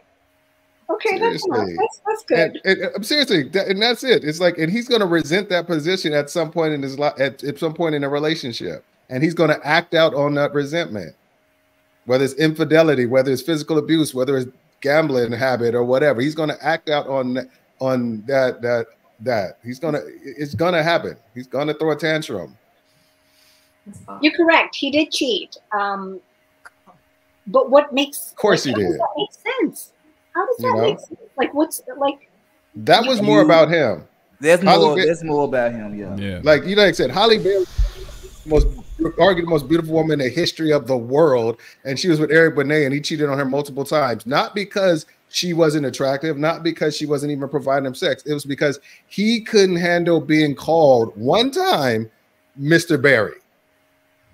She wifed him, and to the world, he was her wife, and he couldn't handle it, so he had to act out and reassert himself in destructive ways. Yeah, basically. Okay. All right, Paulo, response or Prime? Yeah, look, you've got a shitty end of a deal that I guess this is why Will's podcast exists on a Thursday afternoon, is that we're trying to have this conversation around reverence towards both men and women who've had a shitty deal in relationship. And one of the things that we don't advocate for is house husbands. That's typically a bad deal. And it's a bad deal for y'all ladies. Why? Because you get used and abused. And then you come out of those relationships jaded, and then, you know, for you it's a bad deal. And not only that, for the next guy who's most likely or probably has got good intention, but now that experience has given you a different perspective on how to look at us men. And unfortunately, some guys will suffer with that. Yeah. But it is part of life. Look, we advocate for men with chest hair and for cavemen. So if you want to understand what the conversation is like, we have the Masculine Mind on a Thursday afternoon, and we speak about these. We speak about 3 tenets that all men should endeavor to do, and that's what we describe as masculine: accountability, resilience, and discipline. Yeah. So I just want to add one thing, Professor, and just to respond to Neha. You can't expect people to value something if they never invested into it or they never worked for it. A lot of times, modern women, you would do the role and the work what a man would do. So how would he value something if you're never doing the work or investing into it? You're investing into it and doing what he's supposed to do. So I think both people have to invest and both people have to reciprocate to each other. But sometimes if it's one-sided for both men and women, but as a woman, if you're doing everything that a man should be doing, he's not investing, he's not working for it, why would he value your relationship with you if he's not putting anything into it? Sure. So if both parties are putting equal amount of work and you're both putting work into the relationship, you both value it because you're both investing into it. But if it's only one person investing into it, I wouldn't expect him to value it as much as you do because you're doing all the work and you're doing what he's supposed to be doing. So yeah, that's why you gotta let your man, like we talked about this before, you gotta let these men and let them prove to you through a body of work that they really want to be with you and they really want the same thing that you're looking for. He has to prove it. You know, submission, it's not something you just give to any man. He has to earn it. But I just have one more super chat. I just want to add on real quick. Fentel Jack, last super chat. I don't know Maddie's husband, but if I was his close friend, I would advise him to get a prenup, a paternity test. His Instagram is King Copes. Go follow him. King Copes, KINGKOPES. Go follow him, baby.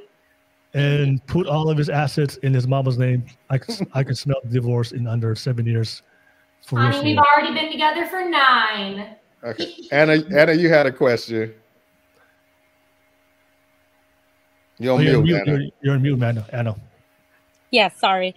I was thinking that sometimes, like we said, relationships, it's all about changing and making sacrifice. So let's say for you, married men, what is a sacrifice that you had to make in order for your relationship to work? And why did you decide it was worth making that sacrifice? And that's Damien, Big Dog, and Balfessa. Go ahead. I don't see it as sacrifice. Okay, I don't see it as sacrifice in the sense of we have to be intentional. That's why we talk about accountability. If you want a relationship, be intentional about it and move into lanes where married men and relationship operates. It's not a sacrifice. We're just moving differently. We're operating in different lanes. We're operating now as people in relationship rather than single people. And there are things that you do as a married person or a person in a relationship that you don't do as a single person. For example, for me, one of the things that I had to override was my need to go out and relieve my stress via alcohol consumption and being around other people. I had to find and figure out in ways of, okay, if I should endeavor to be an accountable man, I should do things that are going to be conducive rather than detriment to my relationship. I have a wife who's sitting at home with our child while I'm still doing these things that are going to be detriment to those things. And it's more an accountability for me because it's my decision to be in a relationship rather than to a woman. I am a big proponent of men being leaders and men doing things that are going to improve their ability to be good leaders. And in doing so, accountability is a big part of that. So I have to be accountable to my decision of being in a relationship. Yeah, and if So you're I don't there, view it. It might be different for other people. My bad. I agree. Damien. I agree. If you're still counting or considering all the things you're going to be losing, you're not ready to lose those things. You're not ready to be apart from those things, because you should see, just like Professor said, you should see that next step as a progression, as an evolution, as opposed to, oh, here's the things I have to give up. I evolved into a person who could be married, and I was still evolving early in my relationship until I revolved through. But now, straight up, I feel like I'm killing in that marriage. You know, and that's the thing. It's like, but that took a progression, and I have to realize this was the thing I wanted, I needed, and I wanted for a long term. And I had to give up my childish things. Yeah, don't get me wrong. It was nice. I was a club promoter out in San Francisco. It was the shit. I mean, there was women, there were celebrities, there was alcohol, there was music. It was the shit to that person who didn't know what he wanted to do with his life, or didn't realize that was a road to nowhere. When I realized what I wanted to do, I realized it was shit. Now, I was like, that was some bullshit, you know. And I'm so happy I didn't get caught up, because there's some friends of mine who are still rocking in the same way. I've never been married, no kids, nobody who the things I say now matter to my family, and the things I have a legacy. I have something that when I die, there's going to be, you know, I want to be one of those kids that I'm going to sit there 80 years old and look at 75 people that all here because of me, you know, and my wife.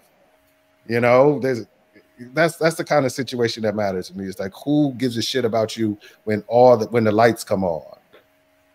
Okay, thank you, Damien. And Big Dog, I know you're married 19 years. Oh man, my biggest sacrifice, well, my biggest issue in my marriage was me being able to deal with the down periods in our marriage without dealing with other women.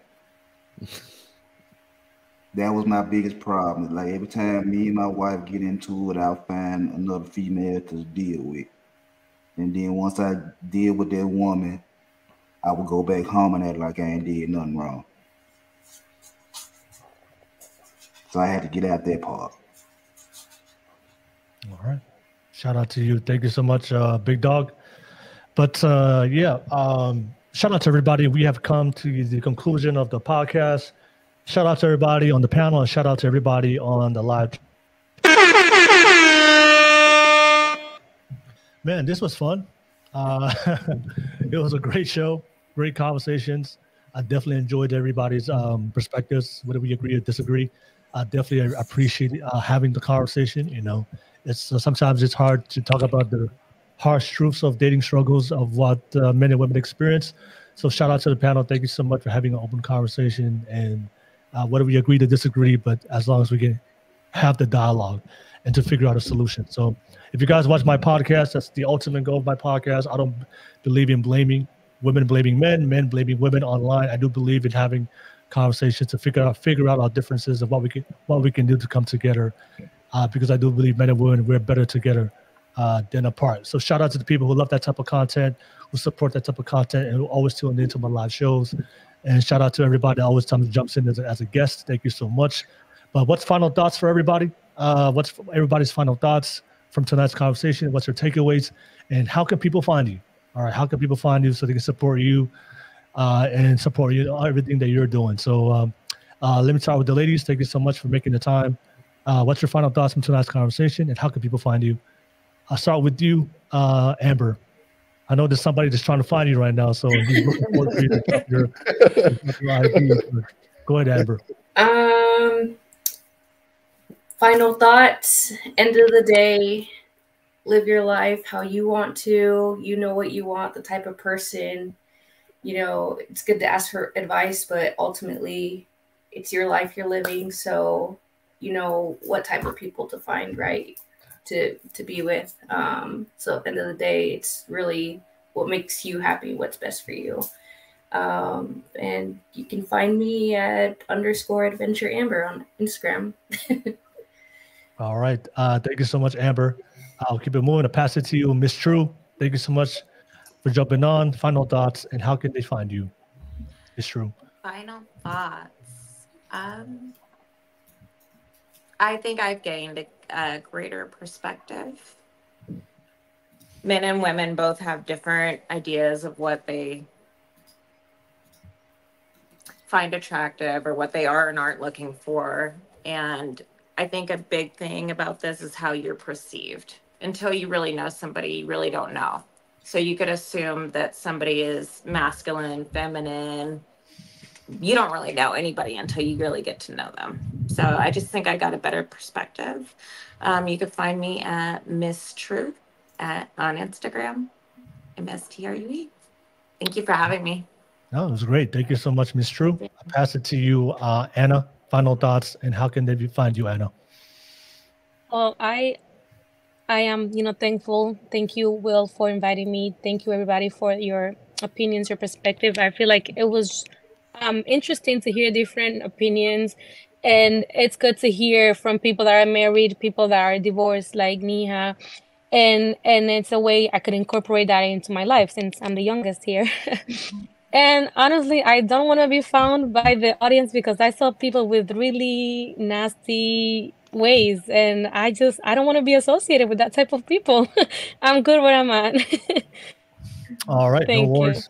Thank you so much, Anna. Let me pass it to you, Madison. Madison, thank you so much for jumping on. You are a one of a kind. But final thoughts, and how can they find you, Madison? Thank you. Trust me, I am very well aware that I am all things extra. Okay, like I get it. I'm just really grateful that I had this conversation with you guys. Like everybody is so unique and has their own perspective and experience, and it's really fun to have open and honest conversations, and those don't happen very often. So I'm really grateful that all of you were really vulnerable. And yeah, I hope everybody does find true love because it does exist. And I know it's corny and it sounds like totally fairy tale fantasy, but it's real, guys. And I hope that gives you hope. So you can find me at Life Coach Lawyer on Instagram. And then I have a couple other businesses that are all linked if you want to follow all the things. So I appreciate you guys. Oh, no, definitely. Thank you so much, Madison. Definitely enjoyed having you on the podcast. Pass it to you, Niha. Final thoughts, and how could they find you? Are you on mute? You're on mute. Sorry, I loved hearing everybody's lived perspectives in life. It was a really eye-opening experience. Everybody's opinions were very valued, and the diversity in all of our experiences really contributed to this chat being so colorful. And my IG handle is functional health and medicine _ after each letter if you want to add me. All right. Thank you. Oh, thank you so much, Niha. Let me just pass it to the fellas real quick. Final thoughts. Big Dog, as always, thank you for always joining the main panel. Final thoughts, and how can they find you, Big Dog? Oh man, it was entertaining. Madison, you are hilarious. I love you. You are hilarious. You're funny. Thanks, Steve. But it was entertaining and education at the same time. Yeah. But if you looking for me, I'm on YouTube, Big Dog Barking. I'll be doing my live shows Thursdays at 5 o'clock Central Time. And I'm on Instagram, Big Dog Barking _ between Big and Dog. And yeah, that's where I'm at. Instagram and YouTube. All right, no worries. Thank you so much, Big Dog. Always a pleasure to have you on. Pass it to you, Damon. Final thoughts. How can they find you? Yeah. It's always a pleasure being on your panel, bro. All I feel like the truths aren't as harsh if you prepare for them. If you don't delude yourself and you prepare from the truths in dating, won't be as harsh. They'll just be, it is what it is. Yeah, I think everybody had some great insights. If somebody wanted to get a hold of me, my IG is canigetSomePodcast.com. It's can I get some podcast, not .com, but can I get some podcast? And I do have a YouTube channel that I never put anything on. I got some stuff from like maybe 8-9 months ago that I was doing when I was doing shows pretty regularly, but I've just been too busy lately. It's Can I Get Some Podcast? And I pretty much followed everybody on here except Anna because she been funny. Yeah.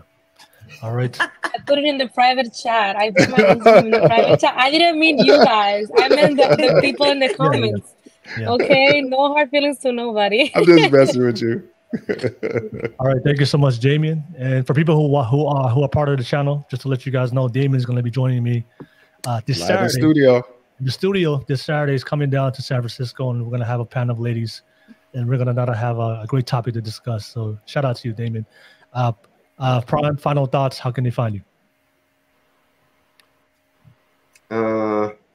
No final thoughts other than grow the fuck up, be an adult, communicate with each other.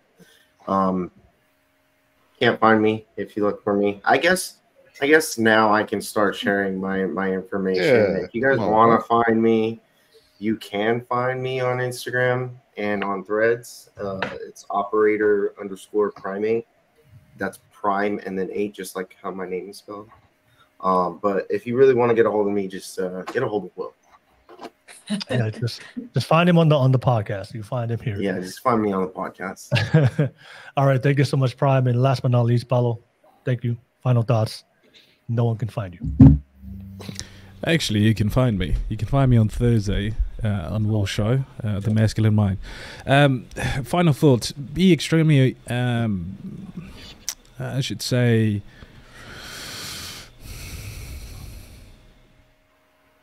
men who say they want to be stepfathers, be extremely